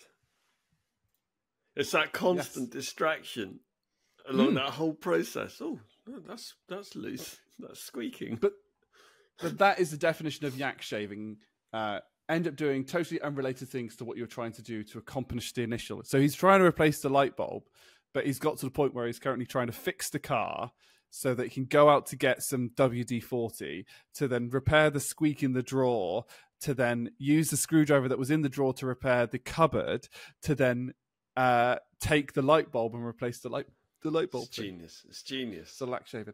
And it's actually a common programming thing, because it'd be like, right, we need to change the button on the website to be green instead of pink, for example, right? 2 RGB colors. But to do that, I need to clone the repository. Then I need to get administrator rights to be able to build and deploy the application. Then I need to go into the code. And you suddenly realize it's a complete mess. So if you change it in one place, it will only change it in one place rather than everywhere. So then you refactor the code so that you pull the button so it's in one place, and then you finally go and deploy that.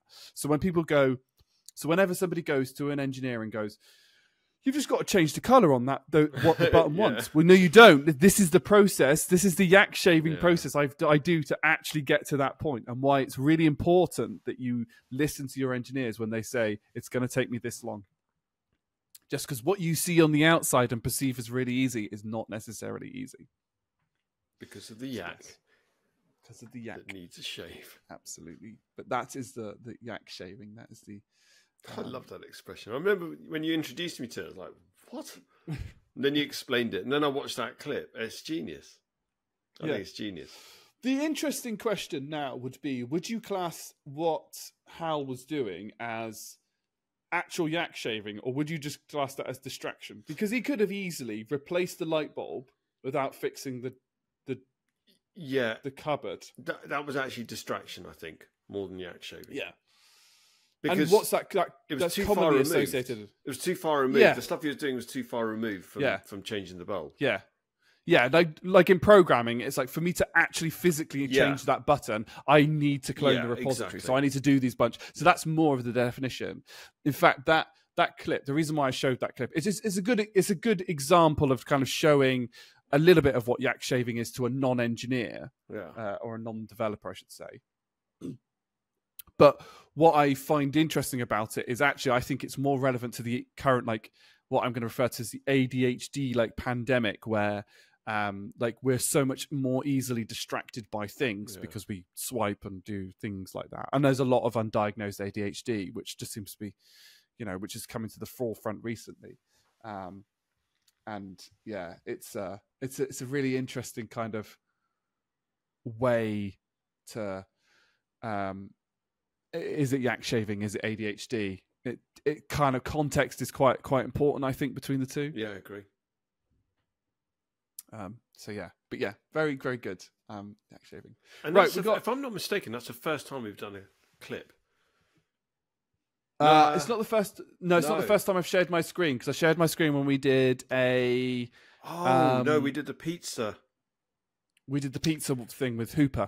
Yeah, you're right. Yes, it's not the first time I've shared my screen, but it's the first time, and I have inserted clips in the post edit. Yes, you have. Yeah. Before, yeah. So when we were talking about the Star Wars sounds with Hooper, yes, that like the Hooper episode was the one that I like just flex. I had loads of time, so I flexed my editing skills, so to speak. Just saw what I could do, and so I put in clips of like the bombs from Star Wars or the lightsaber sounds, because I still like.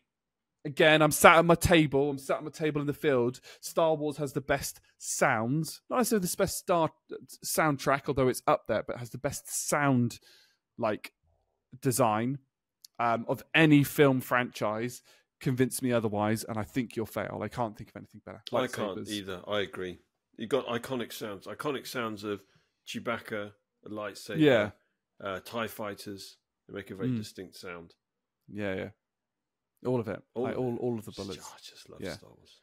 And the use of the absence of noise as well as noise being there. So the use of silence, which you don't normally get in films, I think is great.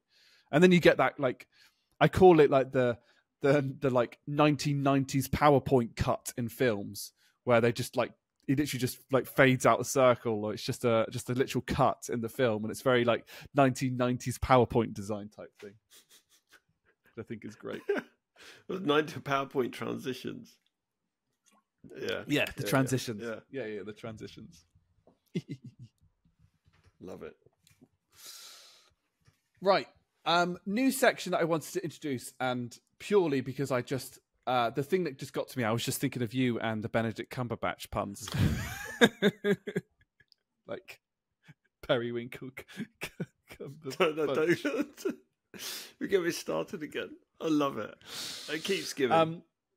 And especially with some of the future podcasts that we want to do with some of our guests, I wanted to introduce a bit more joviality to our things, as we've had a few serious ones. And it's just an opportunity for us to try and make each other laugh with the best puns that we come up with. And it's totally stolen from a couple of other podcasts that I've started watching.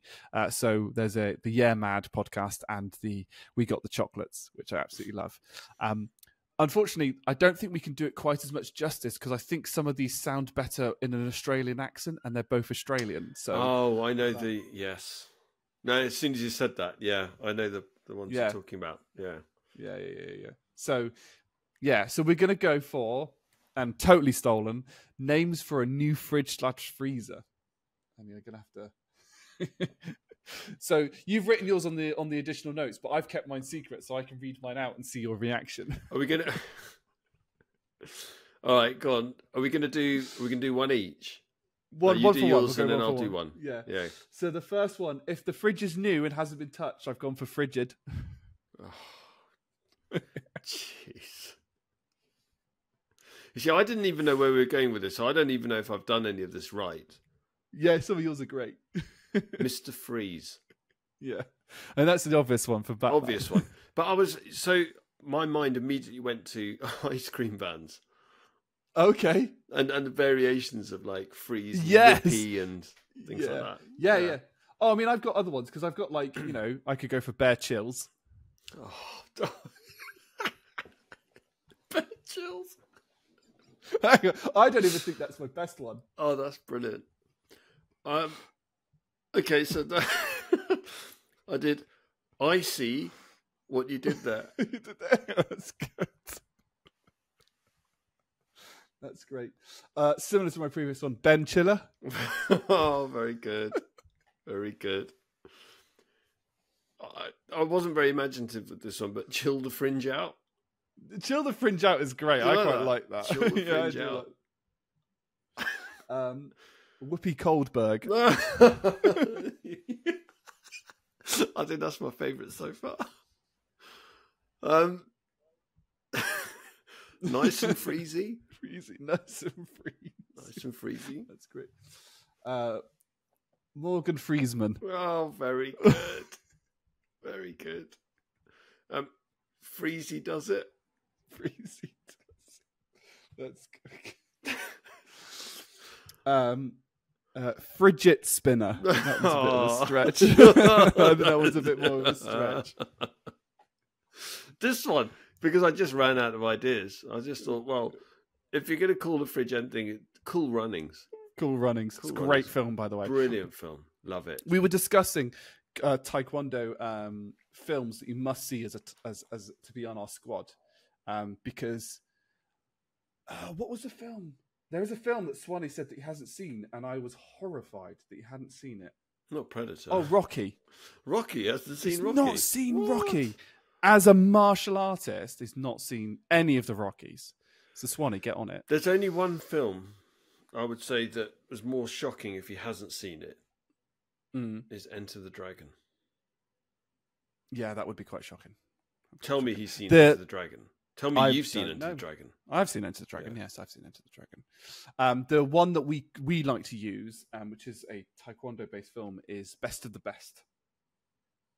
It's a bit of a niche film that not many people have seen, apart from those Who's in in Taekwondo. it? But Best of the Best. That's a good question. Is it a martial arts film? Yeah, it's a martial arts film. It's very It's not Van Damme, is it?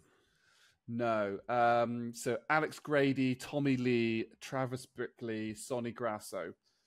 Those are the character names. Sorry. Eric Roberts, Philip Ree, Chris Penn, David Agresta, James Earl Jones is Coach. Yes. Frank. Oh my God. I remember this. I haven't seen this. Wow. Oh, it's so 1980s cheese, but it's great. Yeah. Do you know, so 1989. You probably already know this, but I will say this. Mm. Eric Roberts is the brother of Julia Roberts. Did you know that? I did not. Yes, I did know that.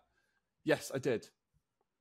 And unless somebody tells you, so at the point when somebody tells you, you go, oh yeah, because you sort of see the similarities. Yes. But it's based on Philip Ree events in his real life. Okay. He plays Tommy Lee. But yeah, Best of the Best. Cheesy AF, but great film. No, it is a great film. Yeah, it is a great film. There's a bunch of them. There's a bunch of them that are films that we sort of say as martial artists, and one of those is Cool Runnings, which is weirdly Cool Runnings. And I think I said this. This was at the weekend when we were on a thing and we were walking through London. No, not London. We're between slap bang between Brighton and London. We were sort of talking about the thing I like about Cool Runnings is it's not like, yay, they get to the end and they win the gold. They still come last. And I like that about that film. That's what I like about Cool Runnings. It's not a I'm going to win type thing, which I think is absolutely brilliant. Well, I'm going to say, I love that film. And in fact, John Candy, I loved all of the John Candy films. So I'm going to do this. Yes, absolutely. Rest in peace, Mr. Candy. My last pun, just to finish it back round with Benedict, is Benedict Cold Batch. Oh. I think Whoopi Whoopi Goldberg is Whoopi Goldberg, that got me. I like that. That's my favourite. Oh dear! But they had the ones I stole this from We Got the Chocolates. They had things like Sydney Harbour Fridge. Oh, very good. Oh, Dom, we've And they got were to like- do this. This has got to be a regular because this is fun. Yeah, this is going I to be love regular. it. This is going to be regular. I love it. As we get guests on, we'll get them to bring their best Yeah. puns and Yeah. research because there's some really good Oh, ones. this is hilarious. The other thing that I want to introduce eventually to the podcast, especially as we get more guests on, is a lot of try not to laughs because we know we love a good dad joke. We love a great dad joke, and I think that's going to be some impressive things to do. Brilliant. So, topical event. It's the big one. It is the big one. It's going to be a bit of a Dom's stories and podcast. I realise I've said a lot. I feel a bit guilty. No, don't feel guilty. This is good. This has just been your entertainment for an hour and 45. I'm just going to sit back. I'm kicking back this time. Sit Just back relax. and relax. Yes. No, but you've got questions to me anyway. I can't relax too much because you said you've got. Well, I haven't got questions for you. It's more like, is there any more that you want when I go through this? like Is there any anything more that you yeah. want me to go through? I actually got to switch notes pattern because I had to write some other notes. Thank you for separating out the other bits. Yes. So whether we do that section, because some of those are great, I might move them to next time because those pointed questions are amazing. I agree. And our podcast could end up being a 4-hour one today at the rate we're going. It could be. But those are like exactly what I want. I want more of those questions. I want more. So yes. So this one is going to be a bit of a story for me, and I think one of the reasons actually why we don't have a guest, although it was trying to organise it, but it's something I wanted to talk about on the podcast because it's going to be the first time I'm kind of putting it out on the internet, so to speak. And although this doesn't get released till the 1st of November, it's technically 3 days too early. I need it to be released on the 5th because I'm competing on the 4th. But for those who don't, I talk about it a lot, and we talk about it with Adam. For those that don't know, I obviously do Taekwondo, and it must be 3 weeks now. Yes, because it was the 30th. Bang on, 3 weeks ago. I was successful in passing my 4th degree grading. Yay. Congratulations! Thank you very much. Really, that's amazing. Yeah, and for those that don't know anything about Taekwondo, I'll go into a brief history, but there could be. I'm going to try and keep my tangents. I'm not going to try and This is going to try and go dead straight. We're not going to go the River Nile here. It's going to be straight as a boomerang, probably. But try not to gnarl this. So the form of Taekwondo that I do is ITF Taekwondo. Not the WT Taekwondo. So the WT Taekwondo is what you see at the Olympics, split off in 1967. But 1955, when Taekwondo was formed, what I do is what General Che, who was the founder of Taekwondo, wanted Taekwondo to be. So our patterns look very different to the Pumse that they call them in the WT. It's more akin to karate. In fact, the first kata in karate and the first in Shotokan karates and the first tool, TUL in ITF Taekwondo are almost identical. There's actually very little. Yeah, they're very similar. I believe it's Shotokan. I could be wrong on that. And our sparring is, as I said earlier, is very akin to kickboxing. So it's not the kind of very leggy, kicky, kind of fast, quick, lots of spins. It is more like you've got like gloves on rather than like just mitts, which means punching is more akin. And if you compare us to like the WACO, which is the Kickboxing Association, it's very, very similar. And our really good like international sparrers will quite often win. So I'm just trying to think who won the World Championships this year that I know. I think it was, oh God, who won that? Was it? It might have been Timothy Boss, but he competed internationally and is medalled at WACO as well. So they're very good. And you kind of cross-pollinate. But yeah, so and then your belts, obviously you've got, so our belts go white, yellow, green, blue, red, black, but you have a stage in between. So you become a white belt and then you get a yellow stripe down the middle. So you've got a belt. If you hold your belt lengthways, you get a stripe all the way through the middle of it. Sometimes people do them as like just on the end, on the tips, but very rarely. But that depends on the organization, less like the ITF style. So, it'll be like you'd have a white belt, then you have a white belt with a yellow stripe, then you have a yellow belt, and you have a yellow belt with a green stripe, etc. through to, you keep your previous color and you get the stripe of the next one that you're going to. So 9 grades at color belt, and then you grade for your first degree. And so you get a black belt, usually embroidered with your name and your grade on it. And you go, it goes first, second, third, fourth, fifth, sixth, first, second, third, fourth, fifth, sixth, seventh, eighth, and ninth. And you gain different titles. It goes up to ninth, and you grade different titles. And like there's different peaks. So I'm going quite in depth into Taekwondo. A, because I think it's brilliant and I think everyone should do it. But B, also because it sets a little bit of context for like the next few like stages. So, and you get your numbers. They're normally in Roman numerals. So 1, 2 I's, 3 I's, an IV, V, VI, VII, VII, IX, X. No, IX, 9, sorry. And then there's different titles that comes with it. So first to third degree, you are called a Bosabum.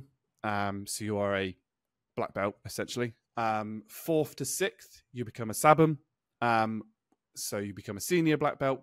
And from seventh and eighth is Seiun, which is master. And I don't actually know what the Korean is for grandmaster. So grandmaster being a ninth. So the big thing, if I go to ITF-TKD, is it that?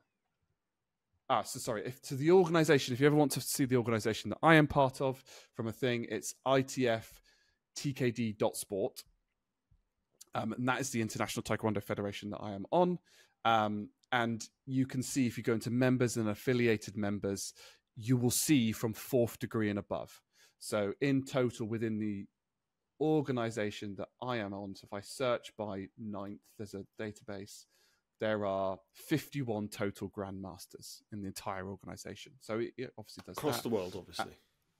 Across the world. If I then sort that, so as a note, we are under England because we split England, Wales, Scotland as separate things. We have separate bodies for each of those. So there are 2 within ITF, Grandmaster Narditzi and Grandmaster Ellis. And you can do that. I like to point out that although I have now graded to 4th, I'm not there yet. I'm not in the list of 4th degrees in England, of which there are currently 53, because you have to get your certification and pay for your certification to actually be put onto that board. But that's currently in progress. So yeah, that's just to highlight just a little bit of what it's about. And obviously for me, like going to 4th degree is kind of the peak, right? So I've hit my peak. So to be in theory, you kind of trundle down from here. So there's another 3 patterns at 4th degree, but you only have 2 at 5th and 1 at 6th. And there are no additional patterns beyond that. And because of the age limits and so competition wise in a World Cup or World Championships, the categories are, you have a 1st degrees compete at 1st degrees, 2nd degrees compete with 2nd degrees, 3rd degrees compete with 3rd degrees, and it's 4th to 6th. So as soon as you go over 6th degree and become a master, you cannot compete. And 4th to 6th all do the 4th degree patterns only. Yongay, Ulji, and Mumu. So yeah, just a little bit of context around that, just to kind of explain. So I have now graded to my 4th, so I now have 3 new patterns to learn, and et cetera, et cetera. And split into kind of like what I did for the grading. You have a bit on the floor, which generally is your patterns, your line work, which is basically a bunch of kicks, your set sparring. They call it set sparring, but what that normally actually is, like closely akin to self-defense. So somebody's swinging a punch at you. You're free sparring, so pads on, punch each other in the face. Great fun. Then on that. Theory, which they ask you a bunch. You can ask you anything from like the meaning of this pattern, the meaning of this grade, tell us about the history, or they might ask you questions, talk about yourself. Generally, as you get higher, you're more akin to talk about your own philosophies and bits and pieces like that. Then you do some braking, which I think officially now this might be slight scar on there still now where I broke. But the bruising now has officially gone, which is Good. nice. Because that was there for like 2.5 weeks. It was sort of quite painful. But yeah, braking. So I've told people it's wood, but actually we call them boards. So they're plastic boards that like have a specific line, and then a white board is like 1, a red board is a 1.5, and a black board is a 2. So a black board is the same as 2 white boards in theory. Right. And you have to be accurate. Whereas wood, you can hit anywhere, and as long as you hit it hard enough, it'll break. But if you hit above the line, it doesn't move. Yeah. It's like hitting a solid wall. And then we have what we term as our spirit test, which is like exercising really hard. So spoiling bits of the grading, but it's the same as every grading within the ITF. So yeah, that's what I've just been through. So I was successful in passing. Oh, and you also have an essay and appraisal. I'm trying to look at my notes. I've got so many notes. I'm going to bring that closer so I don't have to look across the other side of my screen. And like what I've done to kind of get there. So yeah, it's brilliant. I can celebrate that. Tom, absolutely an amazing achievement, really. Congratulations. Yeah. I get a new suit as well, actually. So I might I'm going to wave my arms around, but clearly it'll be somewhere on the screen. But I'll probably put a picture of like the current suit that I have. But basically on the there's almost like the seams on my t-shirt. If you can see it, the seams on my t-shirt here, you get a black stripe down them, and on the where the seams on your jeans would be down the middle, you also get that. So new set of dough box for me. Just don't mention seams. Don't mention seams to Swanee. That's all I'm going to say. You've just gone and brought it up again. It's brought a tear to his eye. So I think the big thing, and I think, Jerry, you've pointed out this bit, is how much more relaxed I am now after the grading. 100%. It was a very stressful lead up. I was almost like anxious to not get sick before it, because you needed to be at your peak physical condition for quite a while. And like the stress, like how much more relaxed I am now that it's done. Yeah, it was so obvious on that last call that we had when you announced to people, to a broader audience, that you'd done it, and you got your 4th degree, and I was like, yeah, just you seemed like a different person, like a whole weight had been lifted off your shoulders. Yeah, and I think the second bit that I kind of want to go into before I kind of make the real announcement, so to speak, and I've been where I'm talking for like 10 minutes now. Obviously, during that time, I had like a really intense kind of course of therapy over sort of 10 to 15 weeks. I can't remember. I think it was 12 in the end. And had a couple of things like my official OCD diagnosis, which anybody who knows me is going, well, that's flipping obvious. We could have told you that years ago. Yes, but I've, officially having it on a bit of paper that goes, you have this. Don't quite have the label stamped on my forehead, but we can get there. Maybe I'll get it tattooed, Jerry. Do it. Maybe that's my first. It should be your first one, and it should be on your forehead. If you're going to go, if you're going to do it, go big or go home. You've had a tattoo. Would that not be really painful? That would, on your forehead, yeah, it would be. Yes. Yeah, because it's very close to the bone. That's going to hurt. Yeah. Yeah. I would have thought anywhere that's close to the bone, like your knee, your elbow, or anything like that, it's going to be really painful. Yeah, I had shoulders, so that's easy. But yeah, forehead's going to hurt. Yours is like dealt, isn't it? Here. Yeah. So that has also helped significantly. That's given me the capacity to think. Like the therapy just kind of basically it hasn't solved longer term stuff. It solved the short term stuff there. Gave me capacity to think, and which is one of the reasons why if you know me outside of this podcast, you'll be like, Dom, you're so much more relaxed. I'm like, yeah, because outside of work is now not stressful, and I can deal with the stress inside of work because I've got capacity to think about it. And to a certain extent, I think the biggest thing that both we've come away is this. The stuff that happens inside the company happens in every single company, and the grass is not greener somewhere else. The grass is greener where you water it. And I'm just going, do you know what? And the easiest way for me to water that is to sometimes go, I don't give a shit. like to put it bluntly, make the changes, do this, do that.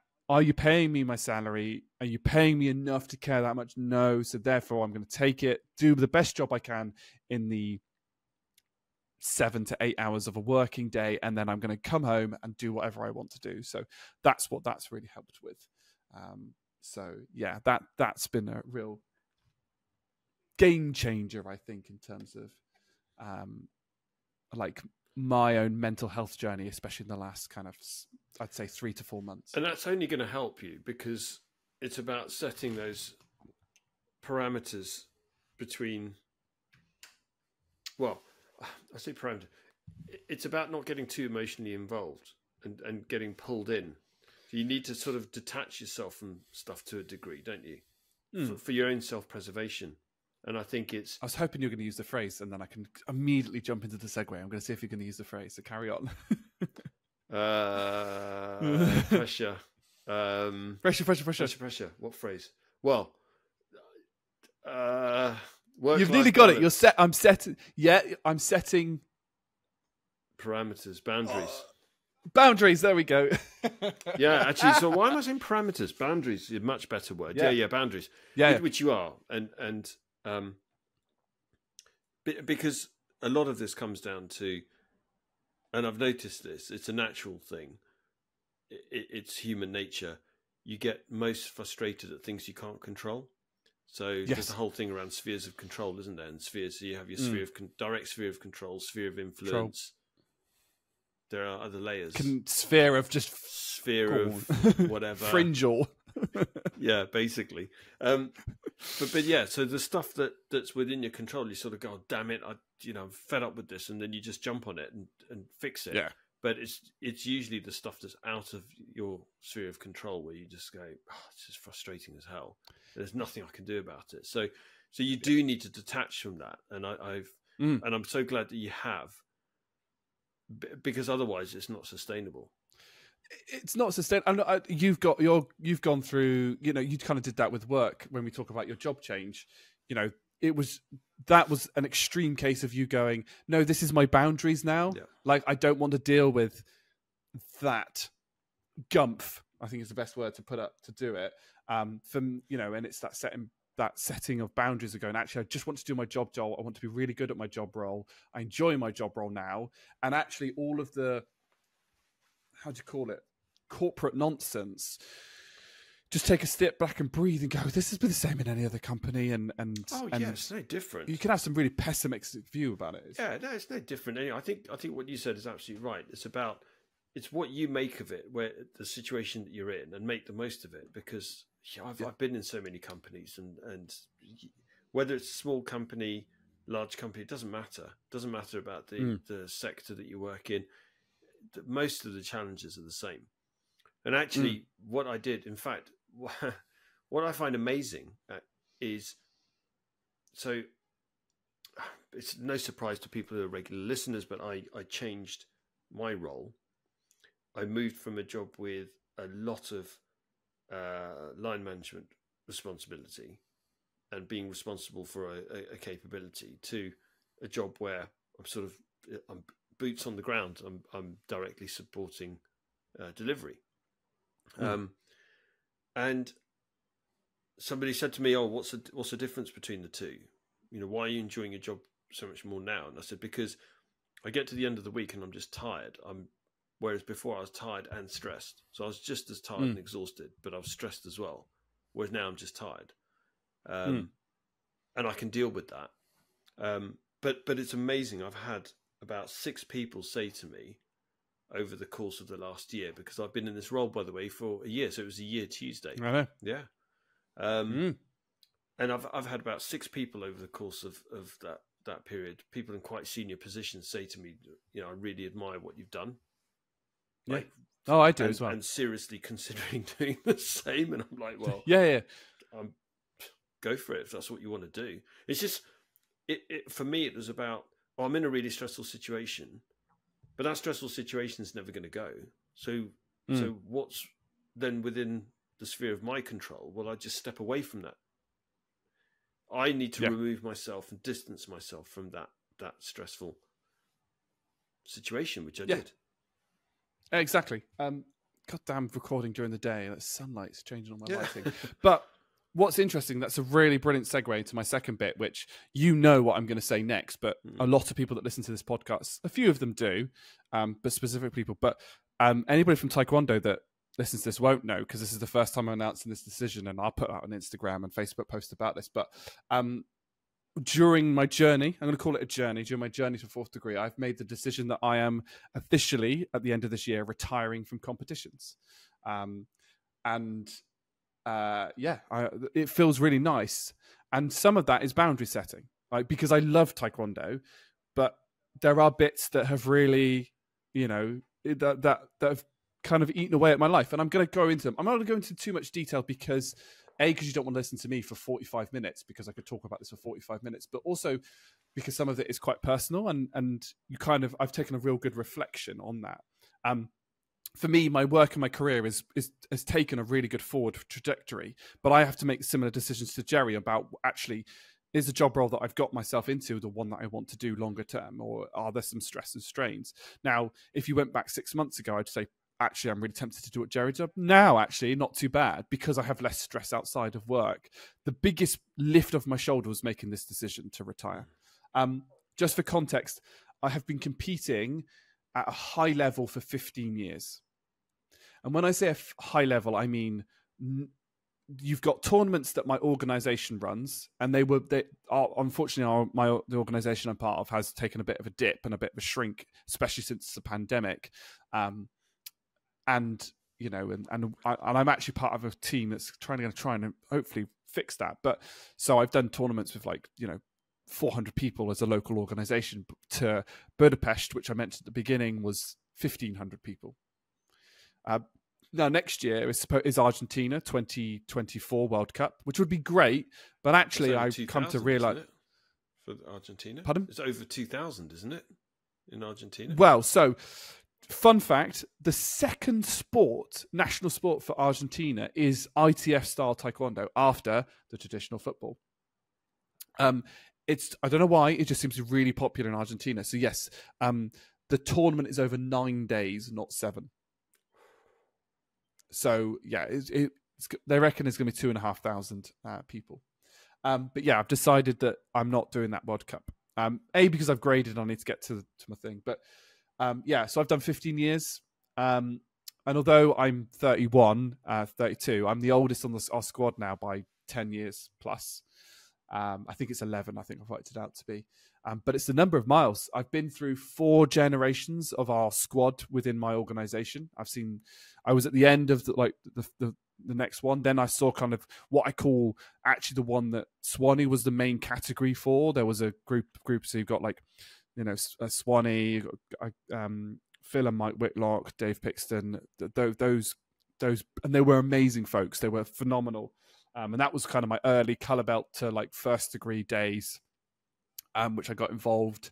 Then I had a section where we got quite a junior team, and I was sort of my mid 20s, early 20s to mid 20s, and they were all sort of 16 or sort of 18 to 19. And then unfortunately they just all disappeared to university, and it never kind of fruitioned into another men's team or women's team or whatever you want to call it. So they were really good in their junior categories and won a load of stuff. And that was kind of Jamaica 2014 time.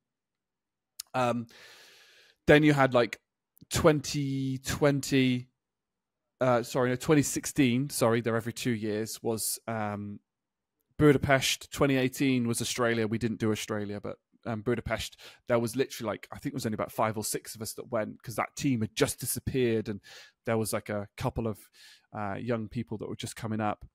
2022 didn't happen because yay, pandemic. 2020 didn't happen. Yeah. Sorry, yay, pandemic. And then 2022, which I did last year, was Slovenia. Great fun. But we then had this new kind of squad that's just come in, and they're all sort of between the ages of 14 and 20 now, and they're really building a strong team. So I feel in a good state to kind of say, actually, it's my time to kind of back. I know, in fact, the weekend just gone, I know it was good because in my patterns category, I ended up with bronze, but I ended up going against, at one point, it was a league, so it was a little bit more complicated, but I ended up going against one of the other 3rd degrees who's 18, and he beat me in this tournament. And that's not to say, I'm really jealous and I should have beaten him, but that's to say, actually, that proves to the point, it's I can't now technically compete and do that. And Actually, Swanee was one of the referees, and he said, actually, I gave it to your way, but just at that stage where I just can't keep going. I actually have a list. I actually have 82 medals over my 15 years, which I thought, that's all right. And I've got one more tournament to go, but less likely to medal at this one. And I've got a bunch of awards and stuff like that. So fairly reasonable stat. But the reasons why I'm retiring, I've spoken about the generation, but there are 3 other reasons why I really kind of look at retirement. First is pain management. So for those that don't know, obviously I've probably had more injuries than the rest of the squads put together these days. I think I've torn every muscle from shoulders, back, hips, calves, quads. I think my worst was a grade 2 adductor, which was 39 weeks, which fortunately I did in the middle of the pandemic. So yay. But at the moment as well, I'm being investigated for my hip. Consistently a level 4 pain on that at all times. That's why I'm not, if you look at me, it's not because I've got ADHD. It's because I'm just going, that hurts, I need to shift or something like that. And I just can't do an athlete level of training anymore. I can't, 7 days a week, twice a day type thing is hard on the body. And I just can't do it anymore. The irony actually being that when I'm not stopping training, the irony being when I switch down to sort of 5 days a week, maybe 6 days a week, if you include like a recovery day where I'm active recovering and not just a straight doing nothing. The irony might be I might get better, but I'm not holding my breath. The second bit actually for me is a bit more on the social side. And the next two kind of come together. Like, as a natural introvert, I find it really difficult to go up to new people. Once you get to know me, you can't shut me up, as I'm sure Jerry has realised over the years. Shut up, Dom.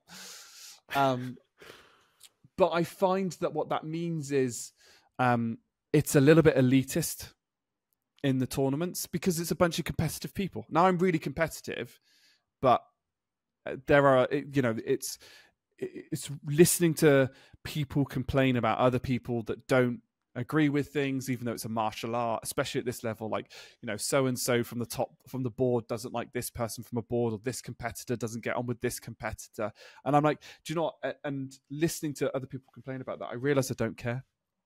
I realized I made the right decision to retire and go, I don't care about all this politics that comes into the competition side of things or organizational side of things. I just want to train my martial art and just like be. So the Taekwondo oath, one of the last line is to be a champion of freedom, of justice, and build a more peaceful world.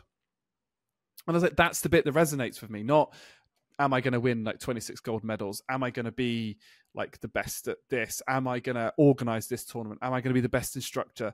Am I going to earn loads of money from doing this? Which is, be surprised at how, and I get people need to earn a living, but surprised at how many people like money. And it's like, just like teach for the love of it to a certain extent, and the money will naturally come.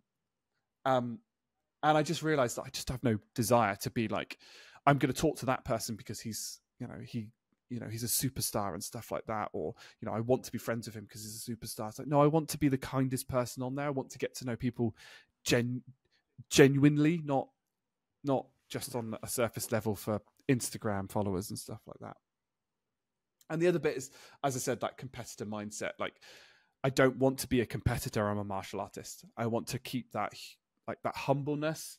And I was speaking to one of the parents of one of the other squad members, and I was saying, like, I don't want to be remembered for the amount of gold medals that I've won. I don't care. Like, and I'm not going to be, because I'm not a superstar, and I'm not, I haven't won that much. I've done a significant amount of losing. In fact, I went a 9-year streak for one specific tournament where I never went through a round.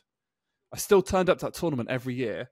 But yeah, and when I got through a round, flipping, the whole squad celebrated as if I won the whole damn thing. And I ended up getting a bronze eventually at that tournament last year. So, this year, sorry, just gone. And that's okay, but I just want to be, I'm a martial artist. I want to remain the humility.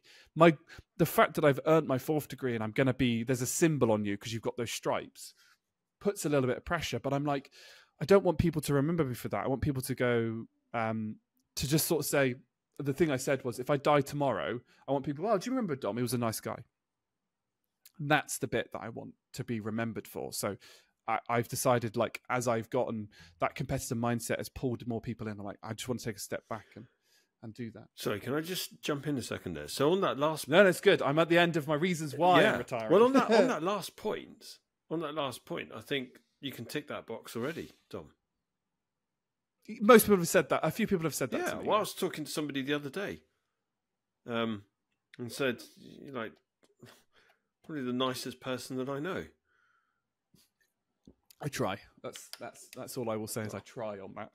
Success is you can't judge your success on what other people say on that, because it's a principle. So I will, as long as I believe that I've been as kind as I possibly can, whether people actually perceive me or kind doesn't affect me. My principle is just be as kind as possible. Yeah, I get that. So, yeah, it's, I couldn't have done that. It's been a long journey. I couldn't, like, I've been quite harsh on, like, the competitor mindset and some of the politics. I like to point out 99% of the people on the competitor side of things are lovely, as it always is, right? I've been, like, I've literally been, like, it's gone wrong and, in a competition and inspiring or something, and I've been taken out, like, whether it's, concussion or injury or whatever. And the other person's been devastated, even though they want to win. They're like, I'm so sorry. And I'm like, it's great. Amount of times I've gone onto the floor, we've performed, I always like to do it, throw some shapes is what I'd normally refer my patterns to. I've thrown some shapes. They've been the right ones. I've gone up to the other one. They've gone, wow, your pattern was amazing. I go, it was all right. You were brilliant as well. Like, it was close. And, there are some really, really good people, and, you meet some amazing people. It's that 1% politicalness that I just think, I can't be dealing with this. I don't care. So I like to point out that, like, pretty much everybody that helps on my journey has been amazing. I'm gonna, when I put out my actual post, I'll put in a list of all the people that I want to thank, because there's that. But everybody from Taekwondo to my masters to Swanee's been a real influence. All the generations, there's been people that I've kind of really really wanted to support, whether, Steph's been a real big support. Aaron, my best mate, who I've known for 26 years, amazing support. Well, he got me into it, the bugger. So, can't really complain about that. All the squad members, and even those outside of my organization. So there's a few people, like the Dutch contingent have been amazing. I've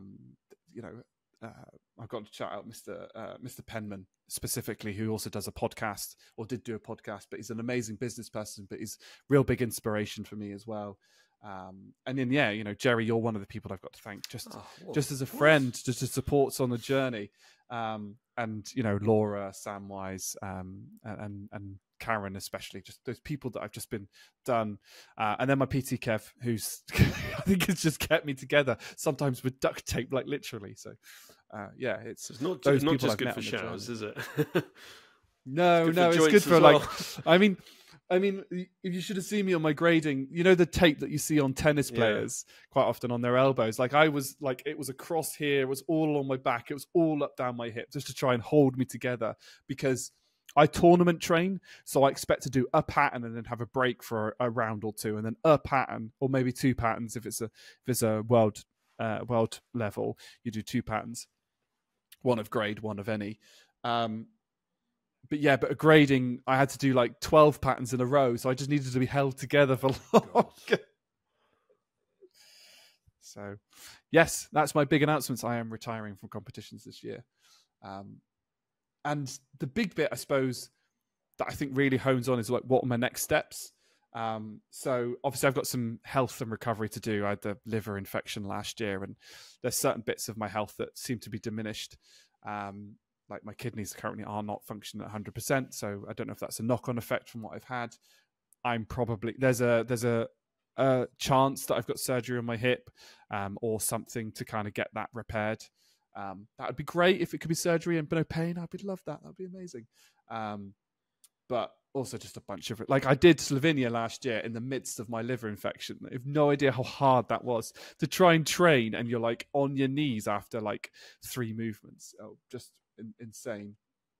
And I want to buy my house. I still live in the same flat that I'm renting for the last 9 years. So I'm sure there's going to be another journey for the podcast as Dom goes, why is it so difficult to buy a flipping house? This solicitor's an idiot. That thing's an idiot. That's dumb. That's stupid. I lost this money. That's going to be a painful one. And the other one that I think was interesting. So I want you to guess. I don't know if I've done this with you yet, Jerry, but I want you to guess. When was my last non-Taekwondo holiday?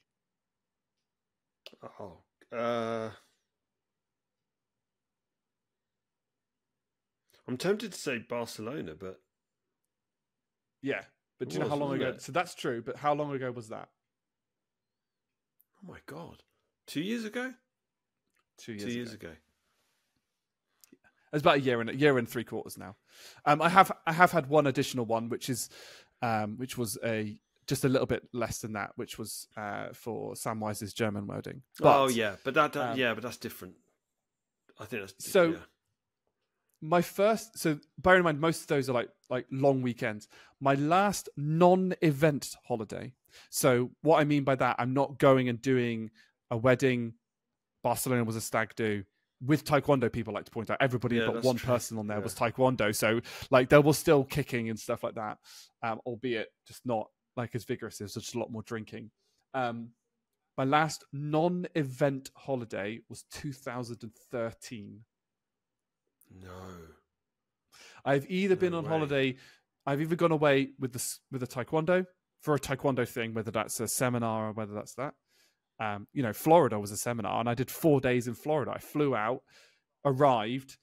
Next day, we registered, did half a day, did another whole day, did another half day, slept, and then traveled back.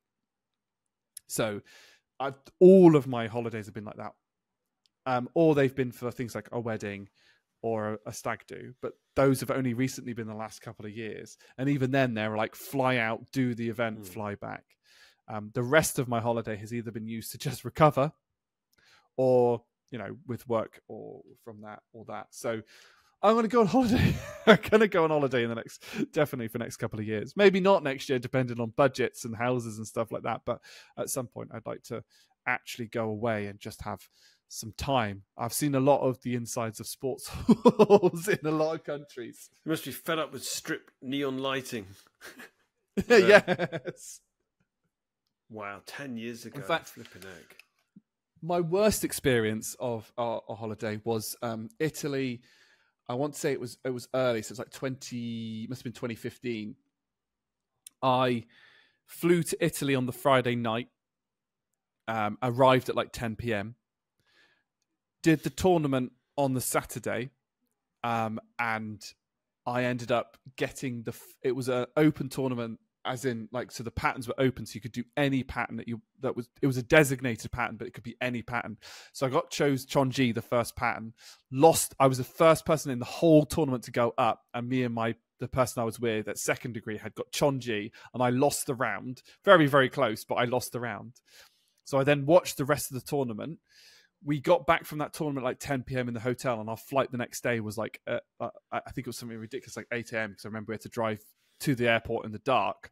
So arrived in the dark, got to the hotel, wandered over to the sports hall, spent 10 hours in the sports hall from like 9 a.m. to about 6, 7 p.m. Went out, got some dinner, went back to the hotel, slept for like 6 hours, and then got the flight back Sunday morning. Jeez. And that's all I saw of Italy on that trip.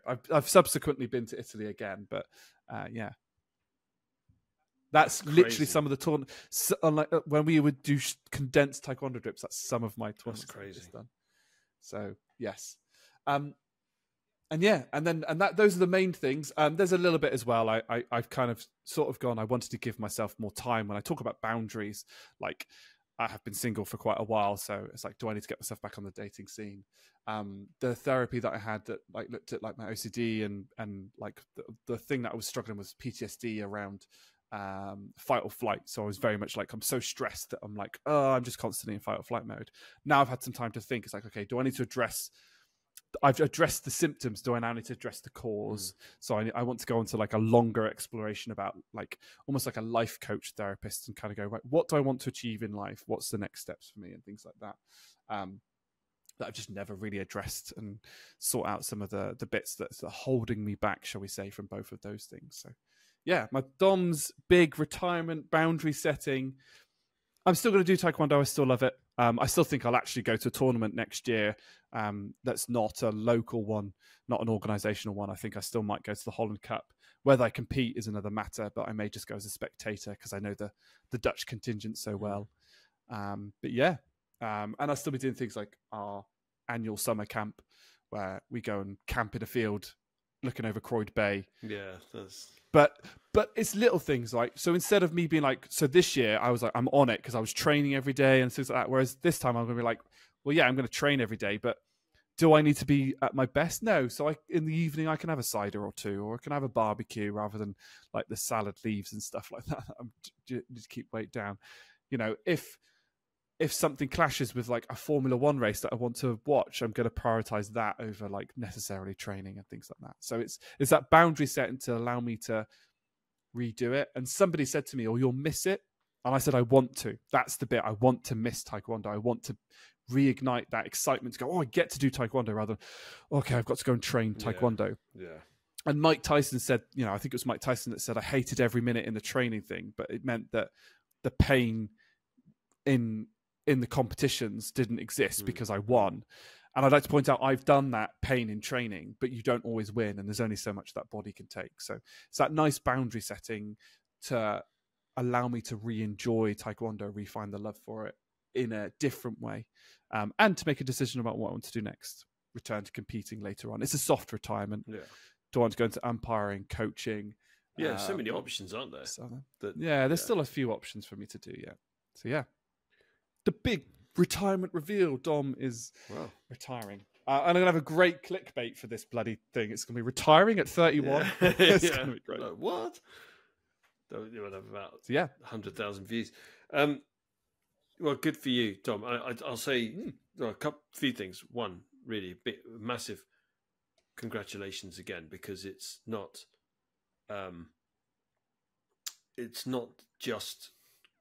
about what you've done in that process of getting your fourth degree. It's you know, specifically for that, it's that whole journey that you've been on the whole time, everything that's led up to it, everything that you've done, all the sacrifices that you've made. And I think that's a key thing there, is the sacrifices that you've made. So how it's testimony to how dedicated you've been, because you've sacrificed a lot. And what's nice is that you've sort of acknowledged the end of that chapter of not the end. No, it is. Well, it is, I suppose. Yeah, I suppose in a way. It's not the end of the story, end of a chapter. But it's the story is ongoing, but it's an end of a chapter, start of a new one in the story that is Dom's life. What's interesting is when I made that decision about 2 weeks before my grading. And only one person found out before the grading, because one of my old coaches, Mrs. McCall, found out before, because she was asking how I was feeling leading up to grade. I said, I feel terrible. And she was, you know, what's your journey being like? Like, think about where you've got to, what you've done. And I said, yeah, and I think I'm gonna retire after this as well. And she said, I think that's the right decision. She didn't bat an eyelid. She said, looking at where you are and how you're feeling, like, it just makes sense. And you've got to hang it up sometime, right? You can't. People always say, "Oh, I wish I never." So there's some people that say they wish they never retired, and I think they were forced into it, because they were owning schools or children or things like that. I haven't been able to balance like the training for a tournament that's required and life and work, right? So, you know, there are times where all I think about is I do training, work, and the other thing I really do is sleep and eat, and even that sometimes is optional, especially sleep. And when the podcast came along, I thought, like, you can tell how busy it was. So for those that don't know, I do a lot of the tech side and the building side and stuff like that, which meant if you look at Stevie T's podcast, I feel a bit guilty, as I've just not had time to do, or hadn't had time to do, any of the promos for it.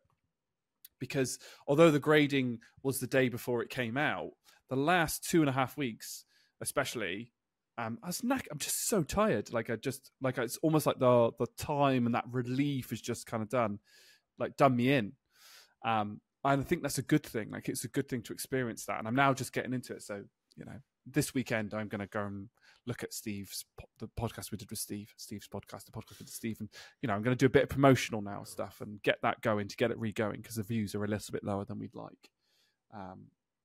And just things like that. But it's now sort of saying, well, actually, Taekwondo is going to be a huge part of my life. And I'm not saying I'm never going to come back to competitions. I'm only 5 years away from being in veterans, veterans being 36 plus. So, there may be a case of actually I spend the thing I really wanted to reiterate to my coaches when I told them, one of them being Swanee, was 2024 needs to be a year off for me. I need that recovery time. I need to sort of look back.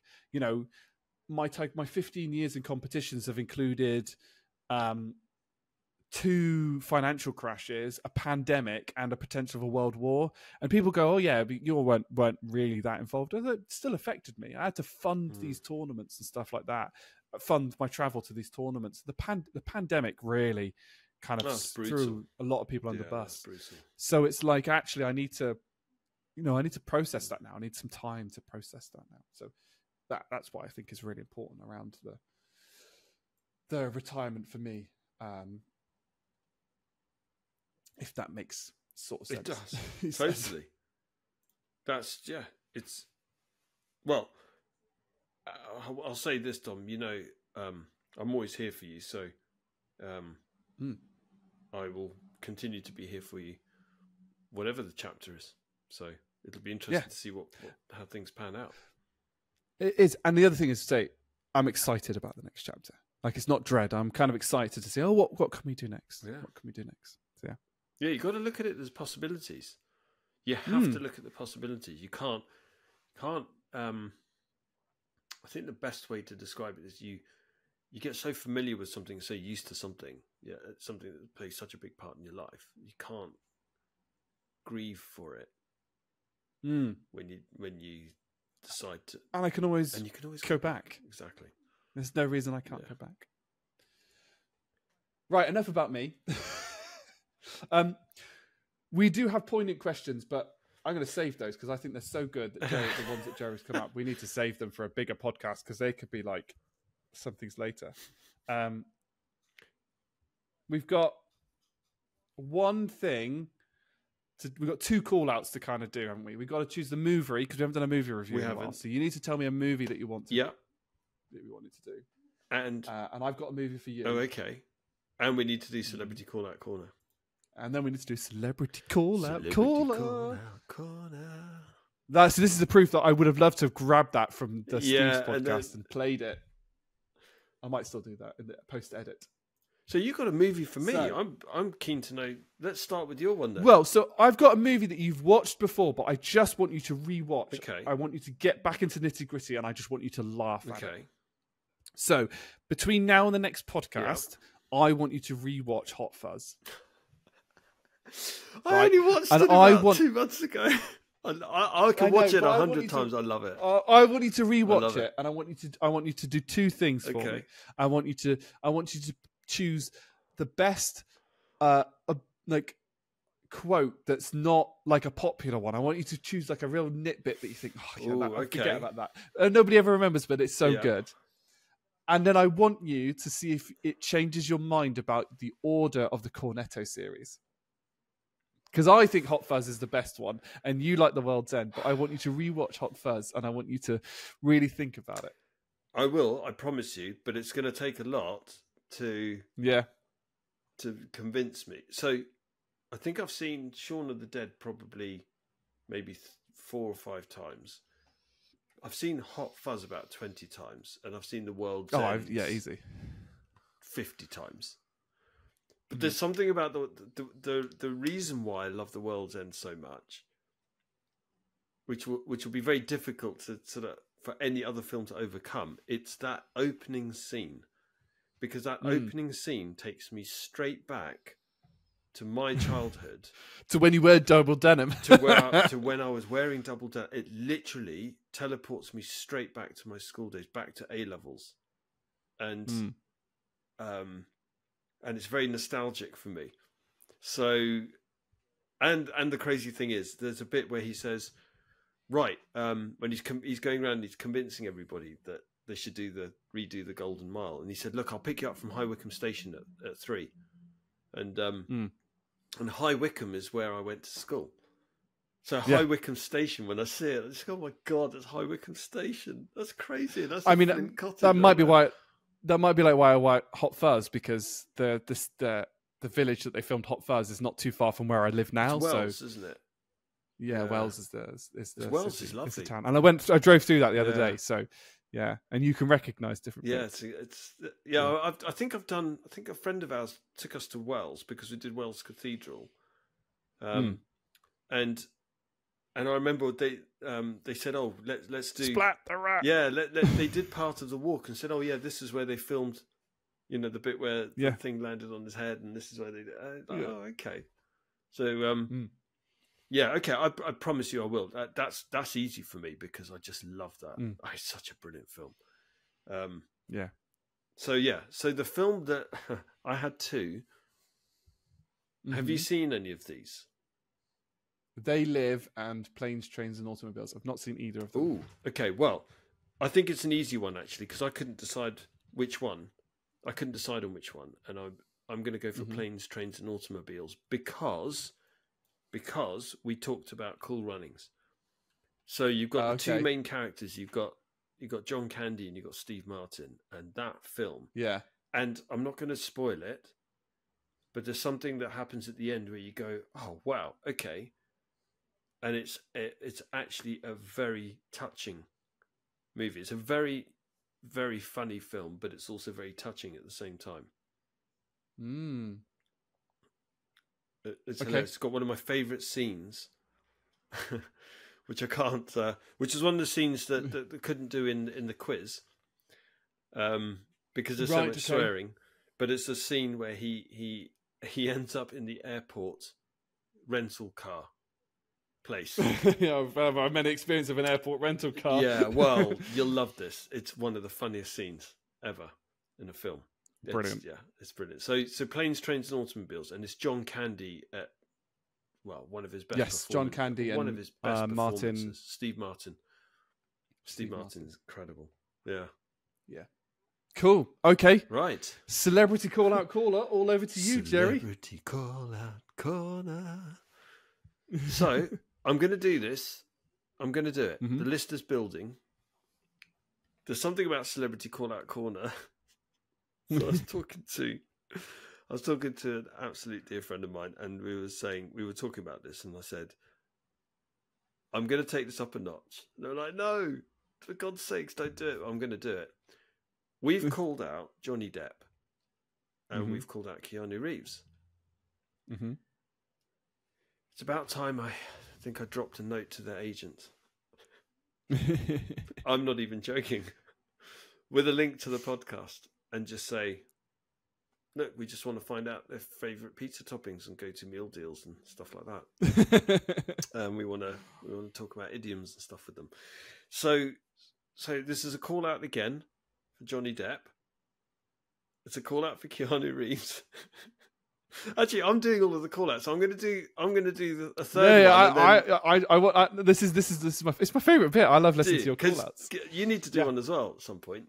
In the future. Okay. So this one is a call out to. The context behind this is again talking to the same person. We're talking about. There's a famous singer that this person really likes, and I said, "Oh, okay, because you do refer to this person a lot, or you do refer to their songs a lot." And then we were talking about, well, it's interesting because the question came back, which is, "Have you got a man crush?" And I said, "Yeah, I suppose I have." I sort of thought about it. It's like, okay. And I've got a man crush on this guy. I'm not even afraid to say it. I'm just saying it. So there you go. So this might make it a bit awkward. You might now not want to join the podcast. You'd be like, I don't know. But I do have a man crush on him. he's an amazing actor.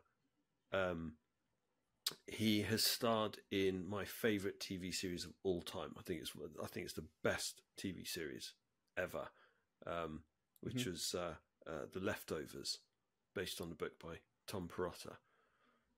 He is the cousin of Louis Theroux, the BBC broadcaster and presenter, the investigative journalist. And his name is Justin Theroux. So this is a call out to Justin Theroux. Bit of a left field choice. I don't know. Not as it's a left field choice, but why not? He's my man crush. Let's get him on here. I'll be full on starstruck. I mean, I don't know. I say starstruck. For goodness sake, any one of those. Justin. Oh yeah. Keanu. Even I would be like Johnny Depp. What the fringe, right? What the fringe. It's interesting. You're building up a list like Arya Stark did, but it's a podcast guest list rather than a death list. Yeah. It's like the complete opposite, but same sort of concept. Are you going to eventually get to the point where you're going to be reciting the list before you go to sleep? Yeah. Well, honestly, it's building in my head. I don't think I'll forget it. It's like a kind of a shopping list that you'll never forget. So Depp, Reeves, Theroux, we want you on here. Sort it out. Definitely. So I think we'll have to finish it there. It's been 2 hours 40 nearly. Nice. Good podcast. There was a lot of Dom stories there, but so hopefully I kept you entertained. The criticism for all the people that say I'm not funny. I am funny. You are. What are you talking about? Right. Unfortunately, you're not going to get away with it, Jerry. What are your final thoughts? No, I'm prepared. No, it's fine. I'm prepared. No, I actually genuinely prepared for this one. So, it's cheating. Well, it's the giveaway was what I put in the notes, which I put. I think going from a caterpillar to a butterfly, but actually no. On a serious note, I think it's so important that you embrace for yourself change and do it in a controlled way, and do it for the right reasons, and make sure that you make the changes for the right reasons, and do what you know is going to make you happy, or at least what you think is going to make you happy. There's no guarantees in life, right? But I just think it's easier to just stick to doing what you're doing. That is the easy option, even if it's painful, and you think, I don't want to be doing this anymore. I don't know how much longer I can do this, but it's fine. Actually, just don't be afraid to take that step, which is what you've done, Dom. You've made decisions. You don't know what the future's going to hold, but you've made the decisions, and you are starting that new chapter, and I'm so pleased for you. So, whatever happens, it's going to be for the best, right? So even if some good things aren't going to happen, it's not going to be a smooth ride. But do you know what? No, you've made the decisions. Take those steps forward. You've got me. You've got a good network of support and friends that dearly love you. Like I say, myself included. So, we're all with you, Dom. And go for it. It's an exciting thing, and I'm looking forward to it. It was like, as I said, it was a real relief to almost like make a few decisions and be like, I've made that decision. That's what I'm doing. It's interesting. I am not looking forward. Well, I am looking forward to not looking forward to some of the reactions, I think, from the current squad members, because there was a lot of talk about, we're looking forward to all these trips and stuff like that. And so, like, yes, it's just, I'm not going to do that. I can say, like, my nickname on the squad has snuck into one of the posts, and I was like, I'm going to get you back. They managed to sneak my nickname. They refer to me as El Capitan. Now, even though I'm not the official squad captain. That is held by somebody else, who unfortunately she's quite a little bit unwell at the moment, and difficult transport options when she's just gone to uni. I'm not the official captain, and I don't want it either. I don't like that hierarchy or things like that. But they refer to me, and it snuck onto a post on the thing, so that got released to the full organization Puma Squad world. I was like, oh god, here we go. So yes, I did notice that. So I've words with one of the parents later on.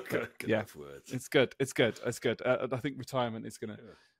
And it's a soft retirement. Like, I'm not going to say never I'm going to return to competitions, but it's a soft retirement in that I'm taking a step back. Somebody else can take it forward, and or somebody else can get that nickname bestowed upon them. And but it's nice. So, it's nice in the way that you're doing it, because you're keeping the door open, right? That's the key. Yeah.